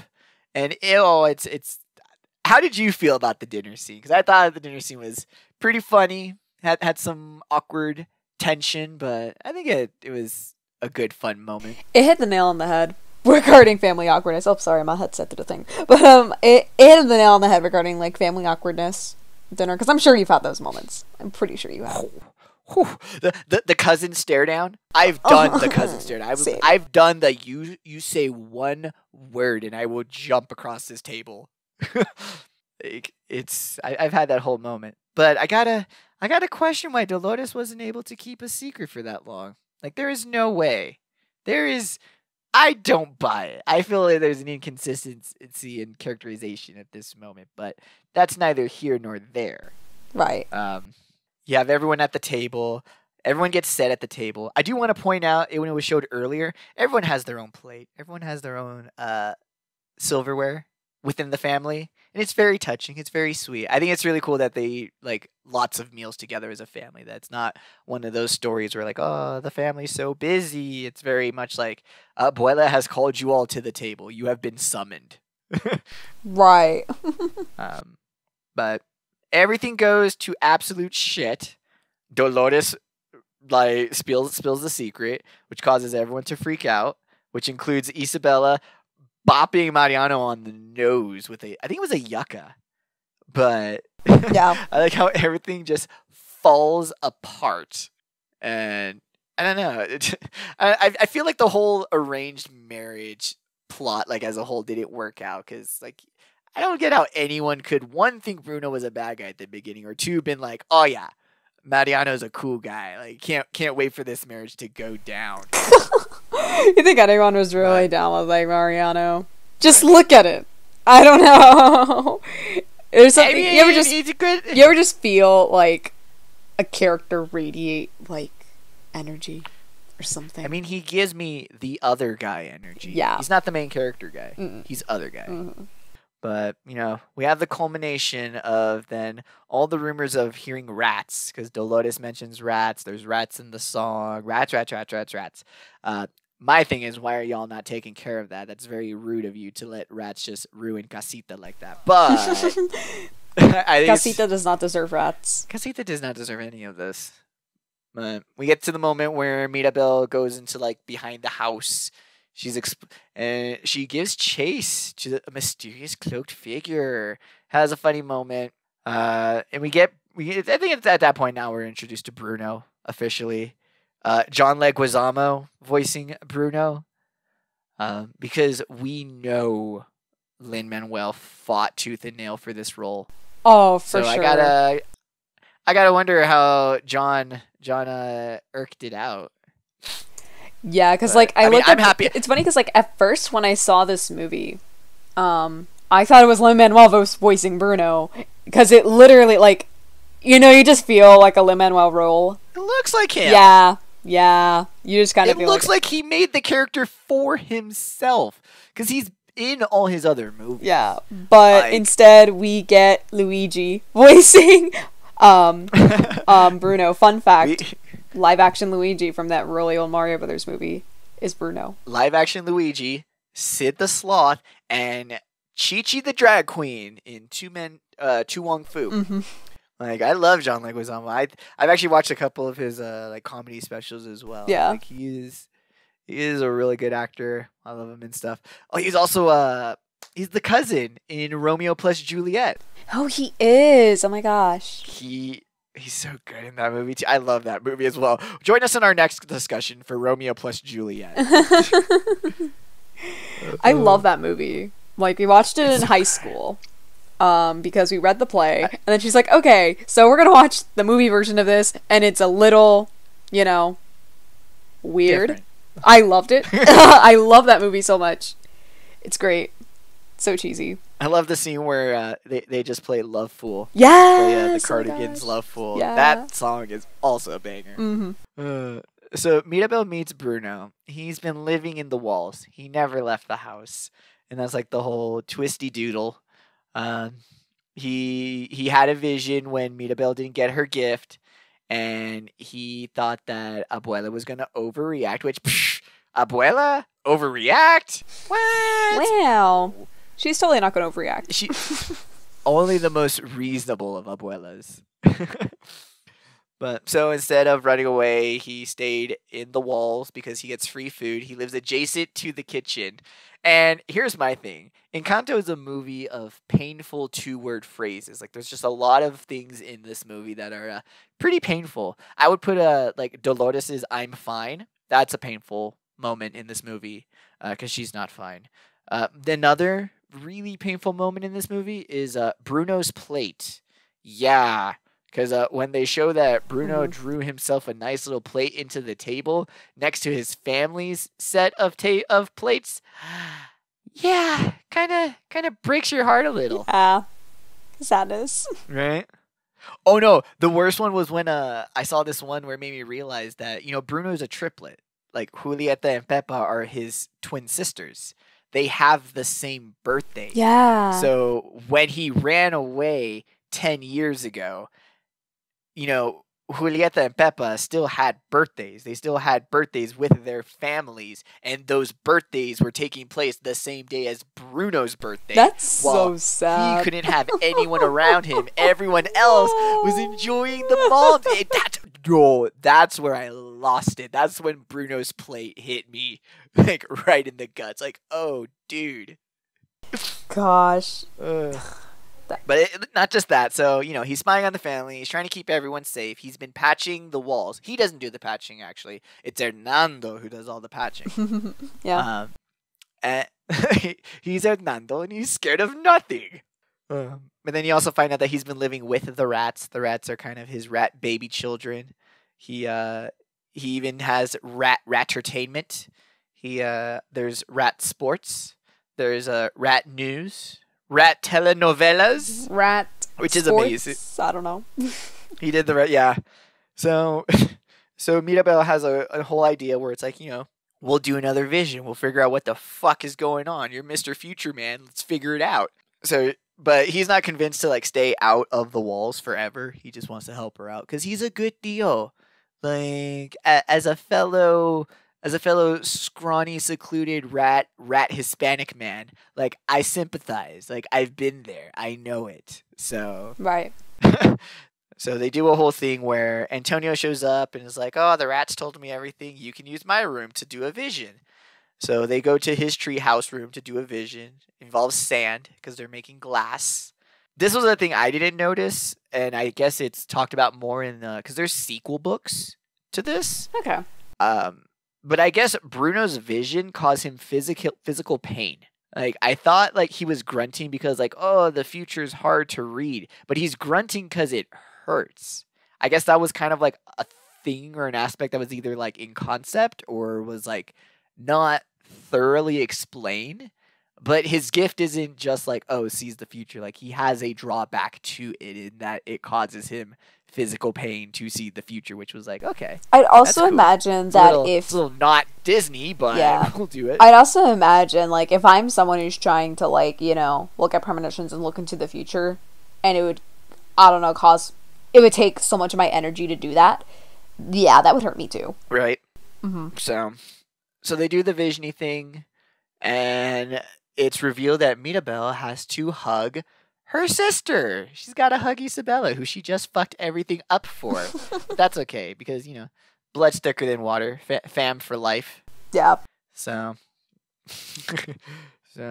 Mirabel decides to go talk to Isabella, and we get the best song in the movie, where Isabella reveals that she didn't even want to marry that bitch. She just wants to live her own life. She wants to grow cool, fun cacti.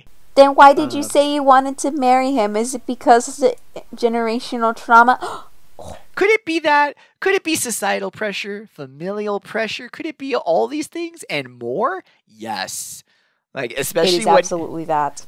Especially when it was pointed out that Isabella and Mariano kind of look like Alma and Pedro when they were younger. Yeah. So you kind of get this whole thing of, and I don't know if it's super confirmed, but I think Isabella is the firstborn grandchild, which, for those not familiar with the cultural context of that, in Hispanic families, it usually doesn't matter, but gender-wise, but the firstborn grandchild is special, in just ways within the family. It doesn't matter if it's the oldest boy, well then he's screwed. He's gonna have to carry on the family legacy, get married, have kids. He is literally the next in line to be the head of the family.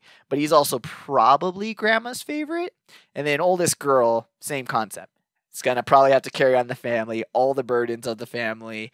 It's a mess. If you're the oldest in a Hispanic family, good luck. Or in my family, because my older brother's the oldest boy and I'm the oldest girl, the two of us are just so competitive. We were so competitive with each other when we were younger, but then we didn't realize, all the societal and familiar pressure is getting to us. It's turning our relationship toxic. Yep. Oh, jeez. Don't want that. We're fine now. It's okay. But back then, it's good. just instead of fighting each other, we should fight the patriarchal systems that allow these relationships to unravel and pit us against each other. It's why I tell people to watch Revolutionary Girl Utena. Yes. Our fight is not with each other. Our fight is with the systems that have pinned us against each other. Which is a great show. I love Utena. Oh yeah, absolutely. I always bring that up. I always find every opportunity to try and bring it up in any of our discussions, even when not relevant. I gotta watch it again. It's been years. Oof, same. But I love what else can I do? I love it for the plant references. Let me ask you: are you team Rose and Rose of Roses, or are you team Flor de Mayos by the Mile? Team Roses. So I was gonna say, like, again, you might not like the man's style, but Lin-Manuel is a lyrical genius. Like this song, "A Hurricane of Jacarandas."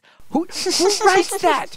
Who thinks of that? It's so Certainly good. not a white person. No, none of you gringos could. None of you. I am laying that challenge heartily down. Oh my God. None of you gringos could. You gringos. Jeez. So good. And then like her cactus is kind of technically a hidden Mickey. Always love to point those out. You gotta have hidden Mickeys in every Disney movie. I love how during the song, like, Mita Bell starts it with like really insisting on that hug. Like she is just in it for the miracle saving hug. And then just halfway through the song, she's like, "What am I doing? Like, no, like I'm here to help you out." So, we find out that Isabella doesn't want to be perfect. She doesn't want to do the pretty flowers. She wants to just grow all the weird, cool shit that she can. Another great line is, what could I do if I knew it didn't need to be perfect? Yeah. It just had to be. Which a lesson that content creators out there, yes, people who have made stuff on maybe this channel, yes, we need to all take that to lesson. Yeah. Okay, I'll take it to heart. I'll take it to heart. Yes. Same. But yeah, I think it's super cool. Isabella, lets go and releases her alt girl phase. I believe there was even like concept art that she was supposed to have like another boyfriend, like a guy that she actually was in love with. And he was like a scrawny little nerd guy, as opposed to, Mariano being, this epitome of machismo. Who she successfully manages to beat the shit out of him again. Which fun fucking times. I love how violent Isabella's power is, which I guess now would be a fin time to talk about. Yeah. The powers already tie into kind of how their personalities work. But I think that's just, good character building. It really feels like they took the time to sit and think like, okay, if this character can hear everything, how would they act? What would they do? What would be the things like? You can tell they kind of had a little powwow for each character, but right. It really is tied into like how those powers relate to their personality. But I think it also ties a bit more like plot wise into like the nature of the miracle. And I know this is super reading into it way more than it needs to be, but consider that the candle didn't just give them their powers. Like the candle also raised the mountains. Like it pushed away the invaders that caused them to leave their village in the first place. Like the candle did a couple things. It didn't just give them the gifts.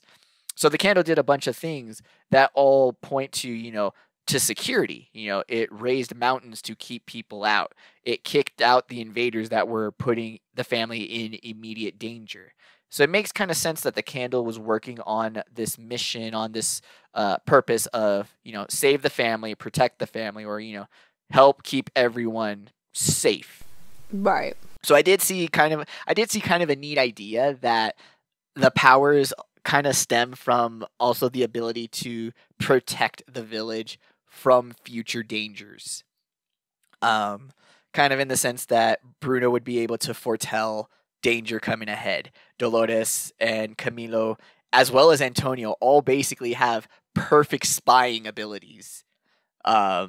And then Isabella, I know I kind of mentioned Omega level mutant. No, Homegirl is the only Omega level power here. Like the fact that she can grow any plant anywhere, any size, and she can use those plants to destroy people. Y'all need to be treating her a lot nicer because she could be snapping anytime soon and you're going to have a really scary supervillain on your hands. And like, I don't think you're reading too much into this because I agree with everything that you're saying. Like, I think it's a perfectly, like, fine interpretation that I agree with. The way that the gifts and other stuff like that. Yeah, exactly. Well, in the sense like that, and then the triplets. The triplets end up having powers that feel very much like the needs of a mother. Yep. Bruno can tell when danger is coming. Peppa can I mean, with the weather, I mean, yeah, she's mostly it's used to like make it rain or make it not, but she's able to make good weather. She's able to provide like that safe weather, that safe environment. And then Julieta is able to heal, is fully able to remove wounds and heal wounds. Um, and I've seen a couple interpretations of that as well as those being powers on like a path of healing trauma as well. I mean, you kind of get a lot of that when literally one of the character's powers is physically healing. But I mean, it's true. I feel like there's got to be at least that level. I feel that there was that level of thought put into it, obviously. Mm-hmm. But it's just the thing that I like a lot about the family. I think it's what adds to this being a great cast is that it's not just okay. Here are these characters. Okay, and they do powers. Like there's things to them. Like the super hearing person acts a certain way. The shape shifting person acts a certain way, and they relate to each other. I think it's another really good strong move with this cast is that they are family. Everyone has a relationship dynamic with someone else, and it's different than a dynamic that the other members have. Like Beppa and Mirabel have a relationship that's different than Antonio and Abuelas. Like they're all it's just a cool like relationship web that I feel like, can very easily get expanded upon and explored more in sequel movies, in a Encanto series show or whatever with that. But so Isabella has her moment. Again, that's kind of like I said, a lot of these songs are used as revelations. We find out about Luisa. We find out about Isabella. I mean, we don't talk about Bruno, and like I said, I know I'm stretching on that one. That's more just to be like, oh, hey, here's what the family thinks of Bruno. But I think it also gives you, again, that exploration of what's Dolores doing behind the curtain there. It's like, hey, you ever notice how she's just kind of hanging out? But you get all that. And Abuela's not having it. Which, this is, again, very true, the representation, the flavor. Well, no, I remember that this is the scene that everyone was like, I wish I could talk to my abuela this way, but I know if I got 3 seconds into a conversation just like this, my mouth would be smacked 5 feet off my face. Like, there would not be one chancla. There would be a barrage of chanclas fired my way. A barrage of chanclas!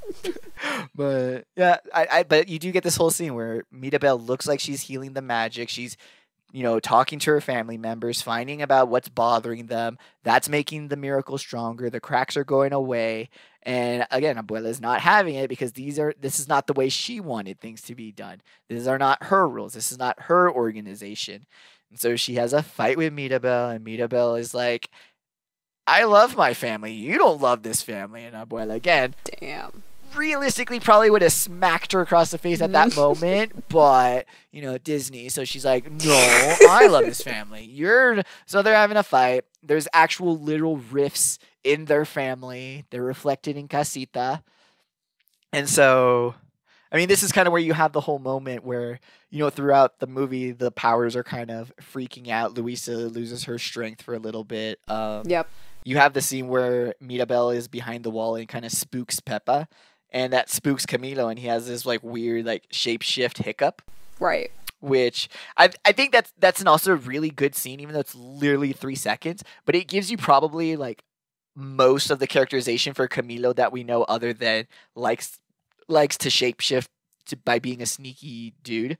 For sure. Is you see him taking care of his mom. You see him being that child that's the one that takes care of the mom when she has her anxiety moment. So it's like, oh, you're that kid.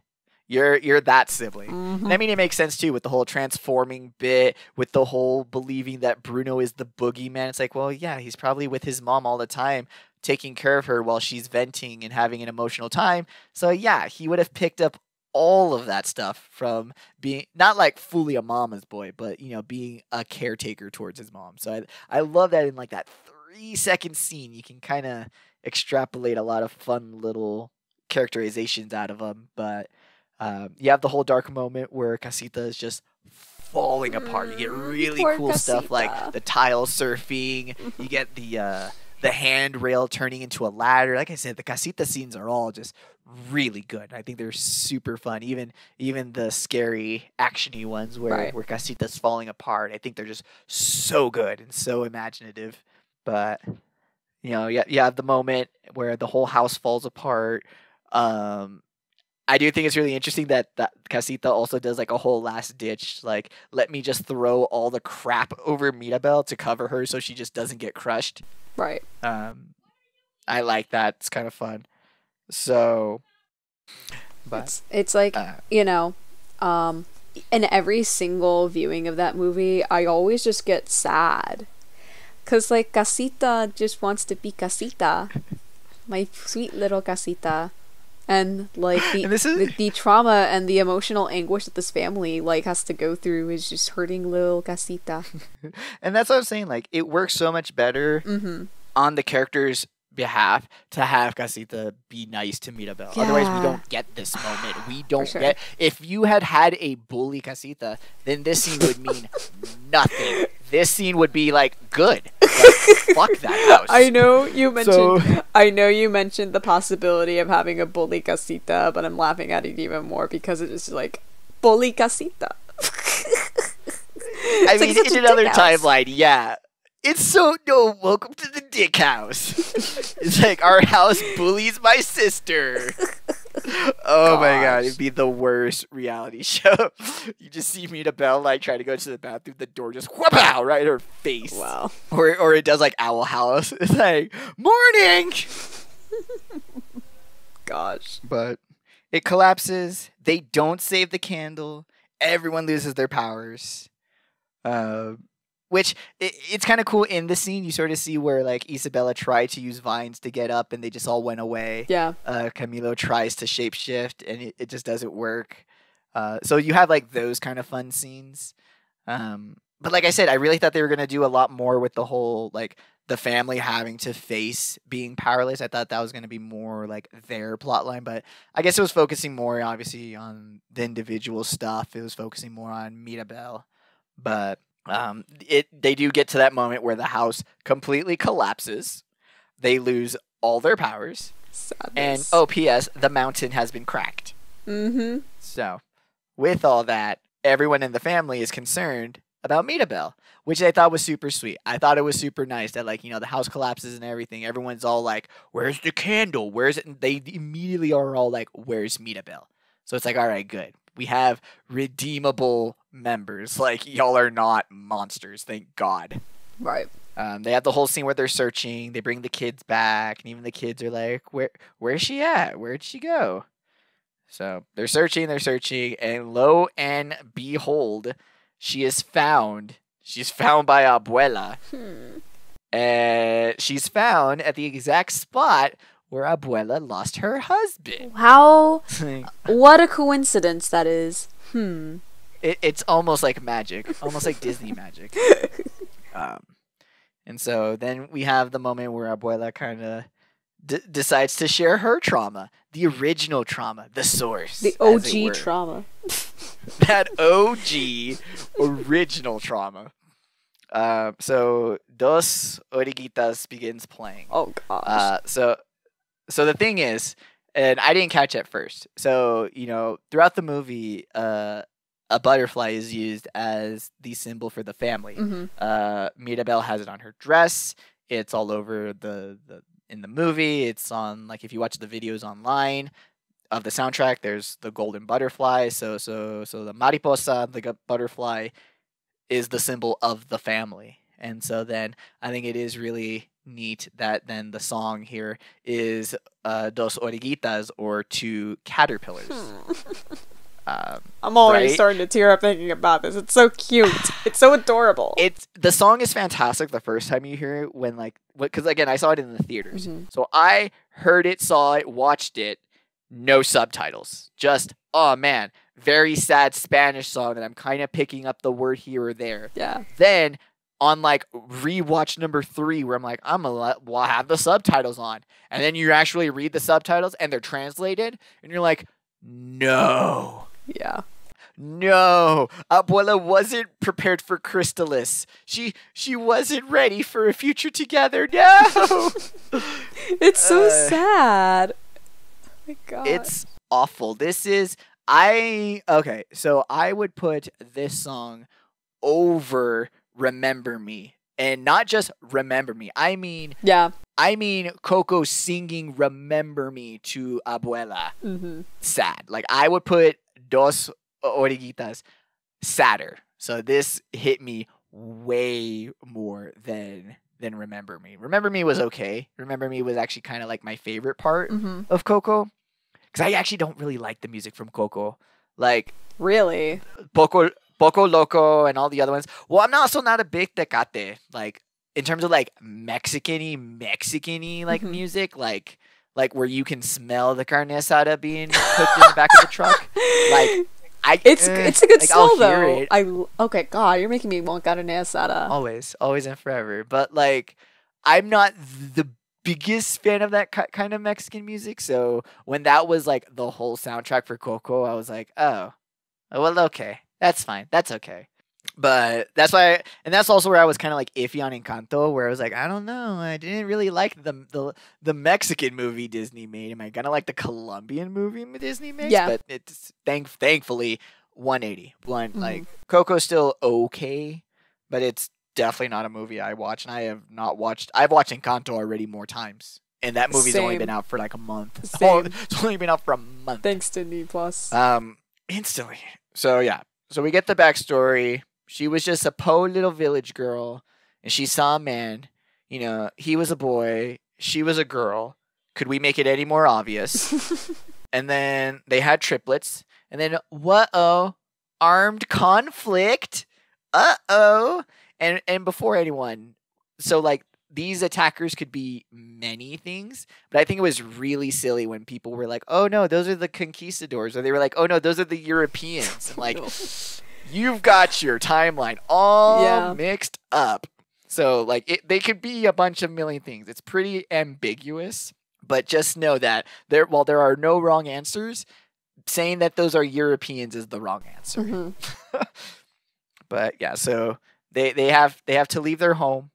And that's the thing, like, despite this being a movie based on Colombia's history, on a very Colombian experience, displacement due to violence and displacement due to war is all too common in Central and South America. Yep, either absolutely. At the hands of like the nation's own people, or unfortunately at the hands of other nations, much bigger and more powerful, trying to, fulfill their own self-interest. But I mean, I just think it is very fitting and it is very appropriate that, in this movie that is reflecting like, the traumas of Latin families, of Latin culture, and those people that, violence and displacement due to violence and having to leave places due to violence, that is part of that narrative, because that is it's still happening probably today. The biggest. It's still happening. This is still the biggest like contact that most Americans will have with this type of culture. I mean, to this day, we still have to remind people that there are kids in cages. Yeah, sorry that the Disney movie discussion like has to go dark and talk about serious shit, but no, there are kids in cages in America from people trying to flee conflict. So yeah, and I think that, and I know it's another sad thing where it's like, oh, people will think differently because a Disney movie came out, but this has happened before. This has totally happened, where literally a stupid movie showing a conflict or showing a concept of an issue has actually changed people's mind to actually help them conceptualize it and think about it. So like, yeah, I'm glad this was included, and I'm glad that this is discussed. I'm glad it's done so powerfully, as probably one of the best sad scenes in Disney movies. Yeah, like Bambi's mom can eat it. Bambi's mom can eat it.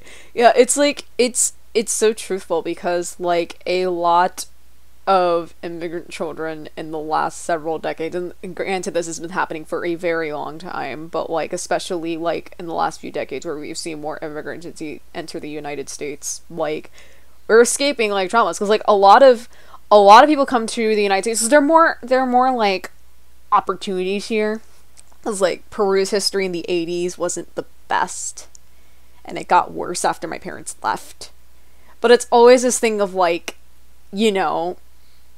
fleeing and living the dream, but like that's so, having to like upkeep like and staying strong, it can be traumatic, and it is traumatic. It's sad. It really is. Just the simple act of losing everything alone is pretty traumatic. Yep. Like whereas most people won't experience, having to leave due to war and violence, things that are more common are losing things like natural disaster, losing things to fire, losing things to other people. Like, more people are probably familiar with loss, yeah, but it's that added caveat that you then are in such danger that you have to leave everything. That you have to, and in some cases, leave to places where you might not even know if you survive.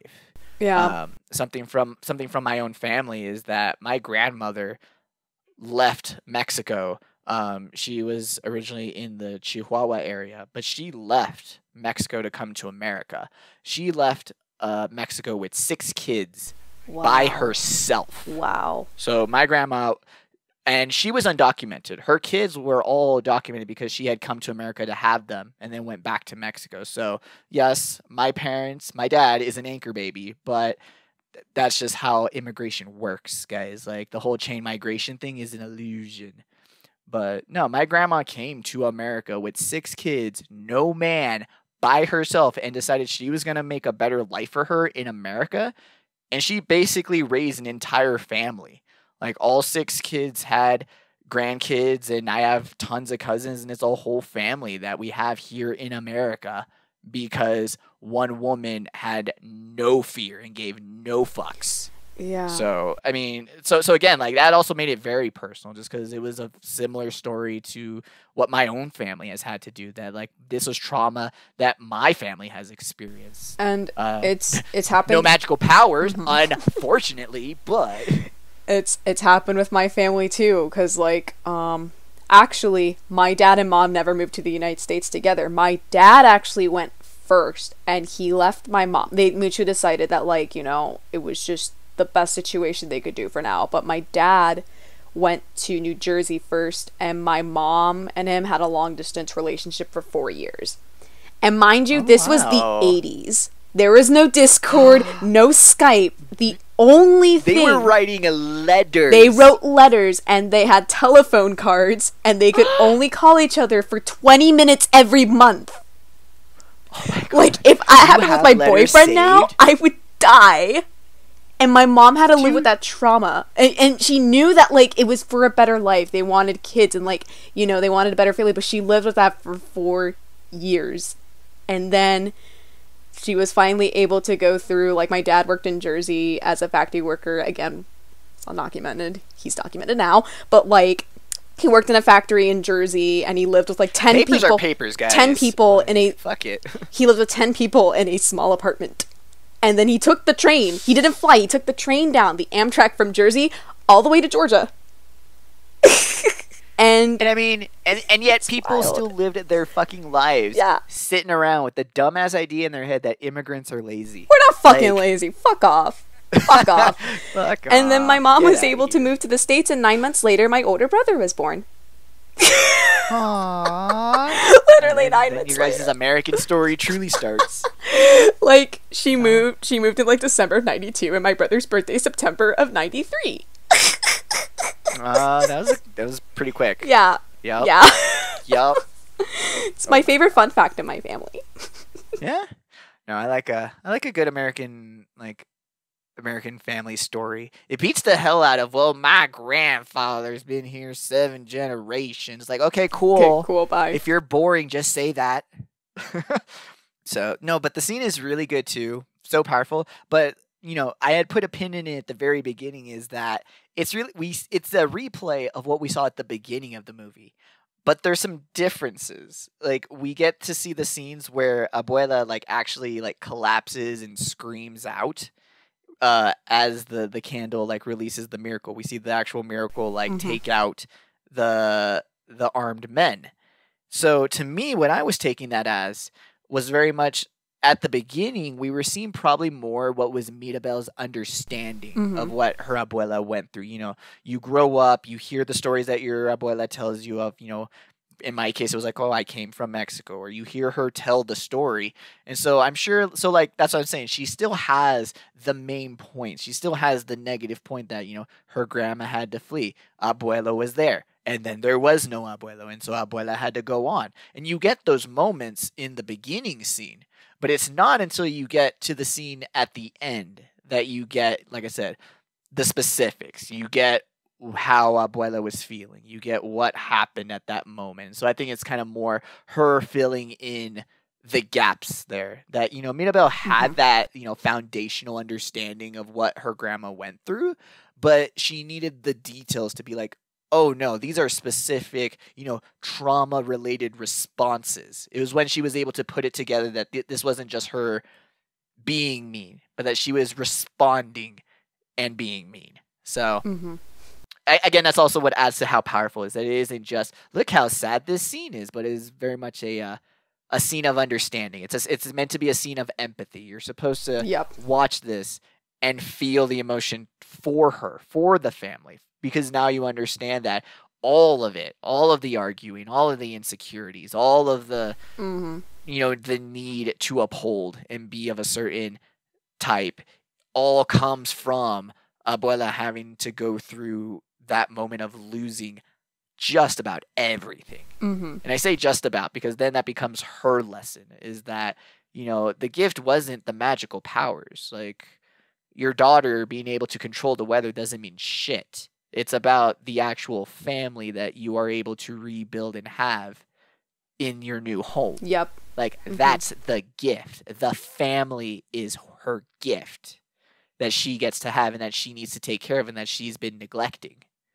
Not neglecting, but just, that toxicity. It's that weird thing where, like, you come to this understanding that what she is doing is still not good, but why she is doing it is also not good. It's also not, like, her fault. It's also not of a conscious, malicious intent. So, again, it's where, like, we're back to who's the villain? Like, who's the bad guy in this movie? And it's like, I would honestly argue, like, in that broad, theatrical way, in the same sense that, like, love can be a theme, I believe trauma can genuinely be the antagonist of this movie. Like, it's just 100%. If you hurt people, that makes bad things happen, and sometimes those bad things are that person starts hurting other people. It's just sort of that's just sort of what I kind of get out of, how it's all set up and how everything's characterized.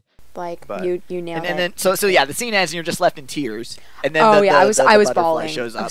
I was crying a lot. The vocals didn't help either.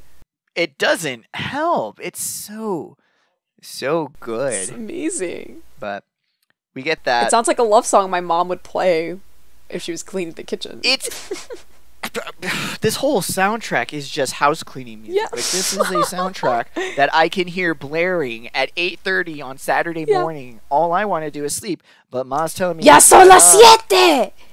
I was supposed to be up at 7. I know. Thanks, Mom.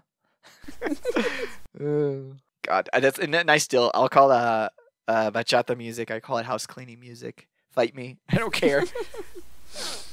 I've listened to enough salsa to know that is just house cleaning music. Absolutely. The only thing that's good for it is cleaning and maybe dancing if you do that. Or cleaning and dancing. Ooh, the combo. Yeah. The double. But Mirabel forgives? Is that the right word? Her grandma? I would say forgive, or at least, like, come to an understanding of, like, where she's coming from. I mean, there's strong familial empathy. I feel like there's at the very least that. Yes. Like, Mirabel is now at this point that, like, I've been made to feel shitty, but it's because the people who made me feel shitty also had to feel really shitty. It's not the best lesson, but this is where, Mirabel being the bigger person is kind of... If she at any point had chosen not to be the bigger person, we would just have a completely different movie. Maybe a funner movie, but she goes full heart. She goes full better person, bigger person.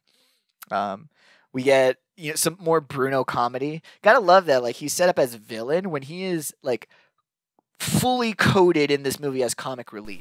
Like, every other word, every other line is meant to be funny, which is, I think, funny. But I do like the whole, like, he comes to try and defend his niece, and then his mom, actually, his mom just is just happy to see him again. Yeah. Which I know I saw some weird discourse online where people were talking about how, like, basically a lot of people were having issue with people head canonizing a lot of the characters as LGBT. Yes, I characters, did hear about that. Mm-hmm. which some of them are problematic and probably are an issue. I know a lot of the ones that were not very tasteful were the ones of Luisa. Yeah. Just in being masculine was like, oh, she's trans, which and it's already been argued plenty that like it's not the best headcanon in that sense, just because women already, especially women of color, have to deal with like these standardizations of masculine and femininity traits, to where it's tough being a masculine woman. It's even tougher to be a masculine woman of color. So to make it a whole wool, it's because she's trans. It kind of you can see where that's also, not. And it's not the nicest taste. And this is something that like I had a discussion with one of my friends. It's also the issue of like, this movie is like, we've said this so many times before, but this movie's like representation of Hispanic culture for us, you know, for Latinos who don't really get the scope of representation that is seen in Encanto often in mainstream media, and for someone else to just come in and just take that. You get what I'm saying though? Like, yeah, it's just kind of like, okay. All right. And that's not to say like headcanons. Well, yeah, of course. That like, oh no, you can't believe this, you can't theorize this. It's just more that you should know that like it's not some of these things are not fully free for alls. Yes. Like this is. I mean, I know it's kind of ironic given like the composer, but it's like that whole Hamilton-fication. You know how it was like, oh no, George Washington is actually a demisexual. Like it's not like, let's not do that. Like, especially when there's already, you know, struggles and characterization already in place for this character. Like, you don't got to be throwing, you know, a gay cherry on top. Like, no, there's already a trauma Sunday here. Like, we're good. Trauma Sunday, oh gosh. Right? But like on that flip side, though, like I said, as a fellow scrawny rat Hispanic man myself, I see a lot of, you know, the gay story in the whole Bruno arc there. You know, you just have this moment where Bruno has these things about him. Again, his gift is a thing that he was born with. You have these things where he's judged based on this thing that he's been born with. It causes tension between him and his mother. He leaves because he assumes the worst of her assuming the worst, only for them to just come back together. And really, she just wanted him to be around all along. Like, that's the ideal, and you want it to work out that way, but I know that's just one of many, like, queer paths that occur. But I felt like if there was a character that kind of, like, had that touch, it was more Bruno's, like, plot line there. I mean, it's helped that, again, he's single throughout the movie, but it's again because he's a loner rat man living in a hole. But, you know, same. But I do think it's super sweet that at the end, you know, Abuela just does have that unconditional motherly love. She's toxic for sure, but she loves her kids. Yep. So again, we're back to the whole. It's like loving your own grandma. It's like, it's a little yikesy, but we love you. It's like, I still love you, Mom. It's okay. Like, mi trauma es su trauma. Mi trauma es su trauma. Love you. Mi trauma es su trauma. But so once they have Mirabel, once Abuela has been forgiven, everyone decides to go back to the house. Everyone's forgiven. Well, not house. Sorry, Camilo did say that they have a not house, which is true. And I do like how the solution is that everyone in the town, you know, pulls together. You know, because they've been relying on the superpower family this whole time. Yeah. I think it's kind of nice that some of them decide to lift a shovel or two. Oh, and sorry, I kind of forgot because I had mentioned it earlier. I know we're going way far back. But again, some of the songs do have like weird double, like extra meanings in like other language versions. So like Isabella's song, What Else Can I Do? In Spanish, it's called Será Inspiración. So is this inspiration? Yeah. And so it gives her more of a, the song is kind of more of a, it gives her more of like an artist angle, like more of, she's someone who was able to make the beautiful, gorgeous flowers, but now that she's been having to make the flowers, she's not inspired by it. It's kind of the whole like being an artist became her job. And so she's looking for that inspiration, that thing that again makes her feel life out of her gift again. And so you don't really get that out of the English version, but in the Spanish version, just the fact that she's singing about her inspiration and stuff, it's like, whoa, like that's almost a completely different song. It kind of adds a whole different, because like, yeah, you have the whole she doesn't want to get married aspect. Right. Again, that also got weirdly like coerced into a whole like, oh, she must be a lesbian. Then it's like, you know, people cannot want to marry one person and like be fine, right? Yeah, for sure. But I did like how that one has a different change, and I think another one is when they're singing the song while fixing up the house, when they're fixing up casita. There's a little weird translation thing when they find the doorknob. About how I think in the English they say that like, they made it, like we made this doorknob for you. Yeah, so it's kind of cute. It's cute that it's the family member saying, "Oh, like this is our gift to you of you getting a gift." And then in the Spanish, it's more of that. They say that they found the doorknob, or like the doorknob was here. So it becomes more of like a thing that like Mirabel like earned it, or like Mirabel like just got something that was like always already there. Interesting. It's interesting. Interesting. Yeah, Fascinating. And so that's kind of why I wanted to bring it up. I know like it was weird to go all the way back to Isabella song, but it was only because like I forgot to make the point that a lot of the songs have these weird like extra nuances in the Spanish version, and I'm sure you'll have other things for other languages. But I mean, in a movie that takes place in Colombia, I just find it very interesting that the Spanish version of all the music just adds more depth to the characters, and I think that's really neat and fun. Now I just have to go back and like look at all the Spanish lyrics and stuff. Like I've already looked at Dos Orgullitas because that was already in Spanish entirely, and like I just looked at the English translated lyrics, but like everything else, like I gotta go back sometime and just like review that. I mean, We Don't Talk About Bruno is literally the same song. It's same things. It's actually a lot better. But no, I was saying some of them, I think, and it's mostly the one person songs. Like I said, I don't know if it's fully on the whole translation side that they're like, oh well, this just with these words it fits the rhythm, even though it's slightly off. But like, I don't know. I think it kind of adds a lot of good fun details to a lot, especially like I said, especially the individual character songs where they're singing about like personal shit, and it's like, ooh, fun. For sure. And so yeah, and then her getting the doorknob for the house. I know that kind of has its own like set of discussions as well as to like, does that mean that casita as a whole is her door? Yeah. Or that like she doesn't need a room because she has the whole house? Do the doors not mean anything anymore now because everyone's on the door? And so there's a lot I get, and I think it's super cool. It's the magical realism of like it's everyday life. Why are we going to explain it? But also just kind of keeps your brain going instead of the movie, especially a kids movie, being like, and then the magic particles worked to like, instead it's just, and then she got magic. Cool, done, whatever. but yeah, you have the whole culmination. She doesn't get a gift, which I think is the right decision and is the obvious decision. But I know some people who really love their traditional storytelling tropes. I understand that. I'm not knocking it. That were a bit upset that she didn't get like a gift. She didn't get like a power. She has a gift. Like, it's just not in the form of a power. That's what I was saying. It's like, were y'all not watching the movie? She can literally talk to any member of this family, figure out what's bothering them, and takes action to fix that problem. Yep. Like, that's the gift. It's counseling. It's relating. It's empathy. It's all of those things and more. Like, that's way better than being able to talk to animals. She can actually talk to people. Yep.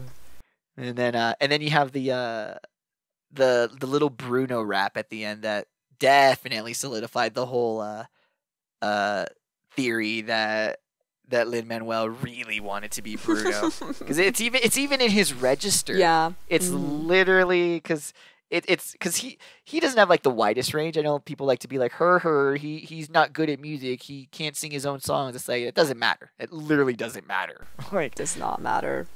So, but no, the fact that like that rappy bit is in his register, it's very, you wanted this part, didn't you?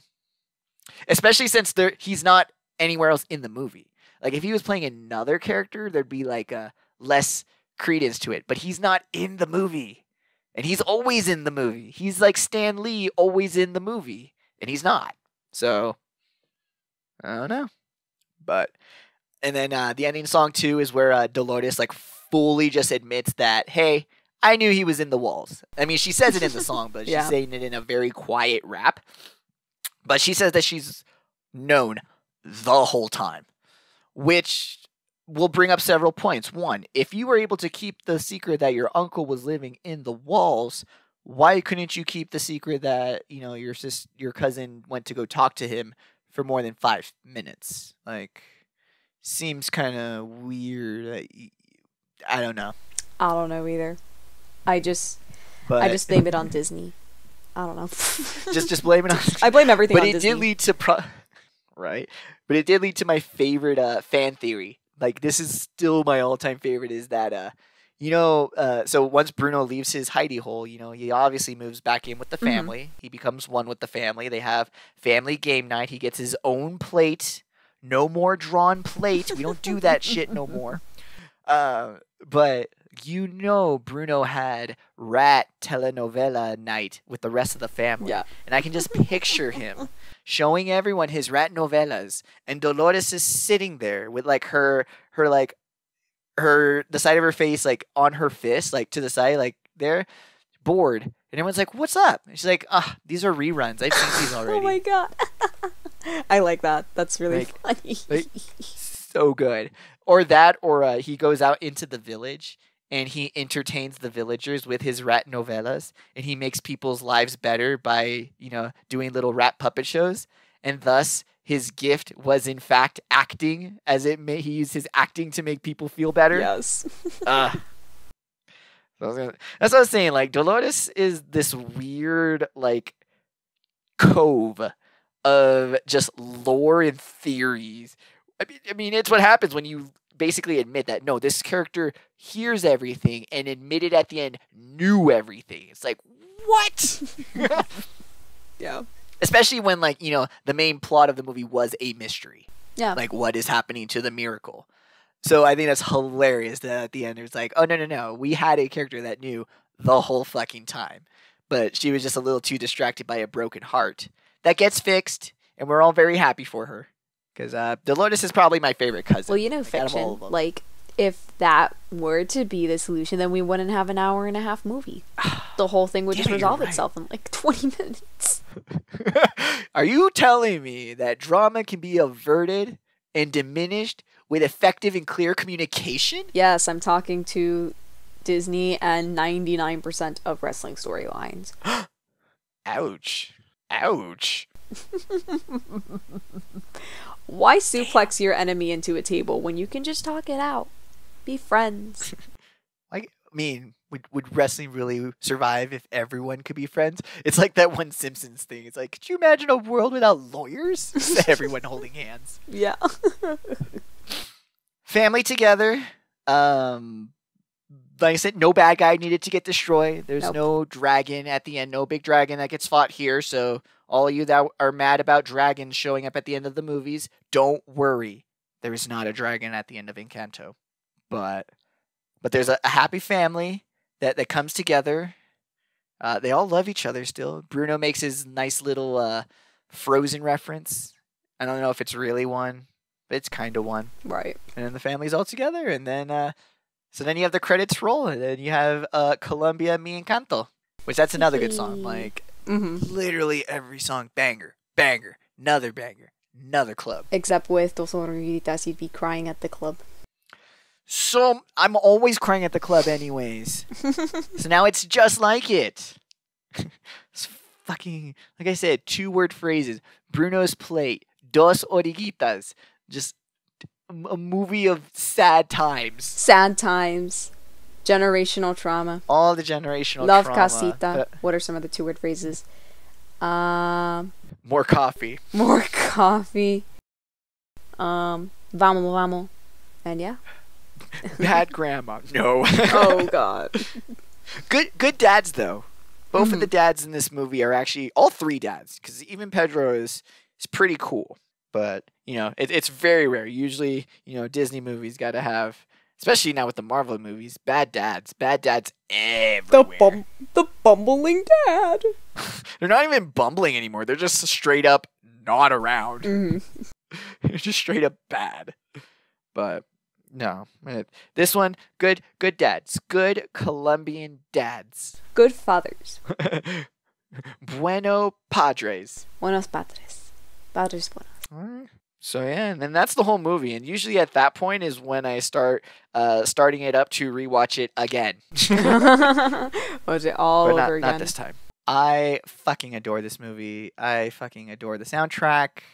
I can't wait for like the extended character stuff. I mean, Encanto talk has been wild for the last couple weeks. So, I mean, even just like the fan response to it. Like, I'm super glad that. I mean, you mentioned it, that I'm super glad we're not in the Tumblr days, because God, could you imagine the like? Oh my gosh! Could you imagine the like? Oh, here's my persona for casita, and it's like, could you not? Could you take that and not do it? Casita sest. Plus, Bruno would get one slurred so hard. Yeah, one slurred. See, casita lurd. Gets casita lurd. Because there was like one slurb, and there was also like one sest.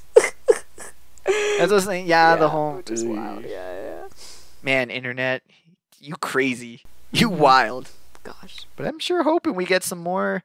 I mean, we're definitely gonna get more stuff like this, and I'm just hoping, like, because Disney's on a pretty good track record in terms of this types of stuff. Like, even outside of like Hispanic representation, like the fact that we get all kinds of cool stuff like Turning Red and like Raya the Last Dragon. Right. So I mean, Disney is trying to definitely put their best foot forward. Like, they know that a global audience is who they need to be hitting now, and I'm glad that they understand that now means more than just like not to knock specifically on these characters, but it's more than just like the Incredibles family. It's more than just Papa, Mama, and the wee young ones. So, but definitely, I'm looking forward to more fun stuff. Whatever movie Lin-Manuel makes his crazy kooky tunes to next, I'm probably have no choice but to listen to. I feel all sad too, because now that we know that they're gonna do, well, we don't know if they're going to do one, but they've done so far specific national movies for Central and South America. Like Coco was a very Mexican movie. Yeah. Encanto was a very Colombian movie. It makes me think that, like, who knows? They could be pushing the envelope and try to do other, Latin nation specific movies. I'm a little disappointed because, I mean, we already know they're just going to have Lin-Manuel do the music for the Puerto Rico movie, whatever they do. Like, there's literally no other choice. Nope. Like, there's no anticipation, no mystery. Like, we already know who's going to make the music, but I'll look forward to it. I'll be there. I'll watch it. Disney, I know you've already technically done Peru with The Emperor's New Groove, but do another one. Do it again. Do more. It's like, fuck. It was how long between Saludos Amigos and Three Caballeros to then get to The Emperor's New Groove? Like, we had a drought there. Yeah. And fuck, those first two movies were only made because the United States was just trying to stop communism from spreading in Latin and South America. Like, we were trying to stop communism any way possible, and that just happened to involve bullets in Vietnam and movies for the rest of the world, I guess. Yep. But thankfully now we can have good, wholesome Disney movies about trauma that are not a ploy to stop the spread of communism. And really, that's all we can hope for. And here's me hoping. Alrighty. Final thoughts on the Encanto. On the Encanto? Well, the Encanto and the gift was really the friends you made along the way. Let's not forget that. Oh, wow. It was the family members we traumatized along the way. I get it. Yeah. So obvious. Encanto, very relatable. I loved it. It's funny because like the more we discussed Encanto, the more I was like, wow, I love it even more. That's just me. Yeah, like that's part of so much of my enjoyment was I would be like, that's just like someone I know. That's just like something I do. Yeah. It was like I said, it was so much of just how familiar and how relatable it was. And like I know for some people they can see it as like just a pandering type thing, like, oh haha, that character had spicy chips. That's a pandery deal, but no, bro. Like they were eating the right spicy chips. They got it right. But They should be eating the Takis, that's what. I should be eating the Takis, but I'm super glad that we have a movie with a fun cast, fun music, fun themes, fun. I say that, but in the sense that like more movies to get, especially like we said, Hispanic families that deal with trauma, that are dealing with trauma. This is something that in the chintziest way possible can open those doors, those lines towards communication of trying to actually resolve and like heal real life trauma. Yep. And I feel like that's kind of one of the more powerful reasons to depict things like trauma and stuff, is to then have it be used as a way to deal with the real life versions of that, to talk about it, to give those examples. So really glad that we have this movie. Really glad that it's a success, because this could have been like another Meet the Robinsons type thing where you have this really good wholesome family movie that just disappears, kind of falls apart, and no one fucking remembers, and you're not sure why. I remember Meet the Robinsons. I always, dude, I love that movie. So every good. time.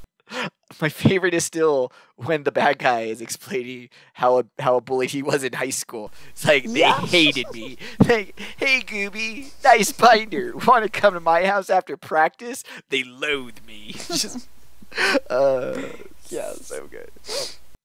P.S. Watch Meet the Robinson. Let's just have that be the moral of Encanto. It's not watch Encanto. You probably already have. The lesson of this is actually to go watch Meet the Robinsons. Yeah, absolutely. We should talk about Meet the Robinsons next. Ooh, that'll be a fun one. We can always do that. That'd be a very fun one. Like, give me an excuse to rewatch it. Same. I mean, I don't need an excuse, but I'll always rewatch it.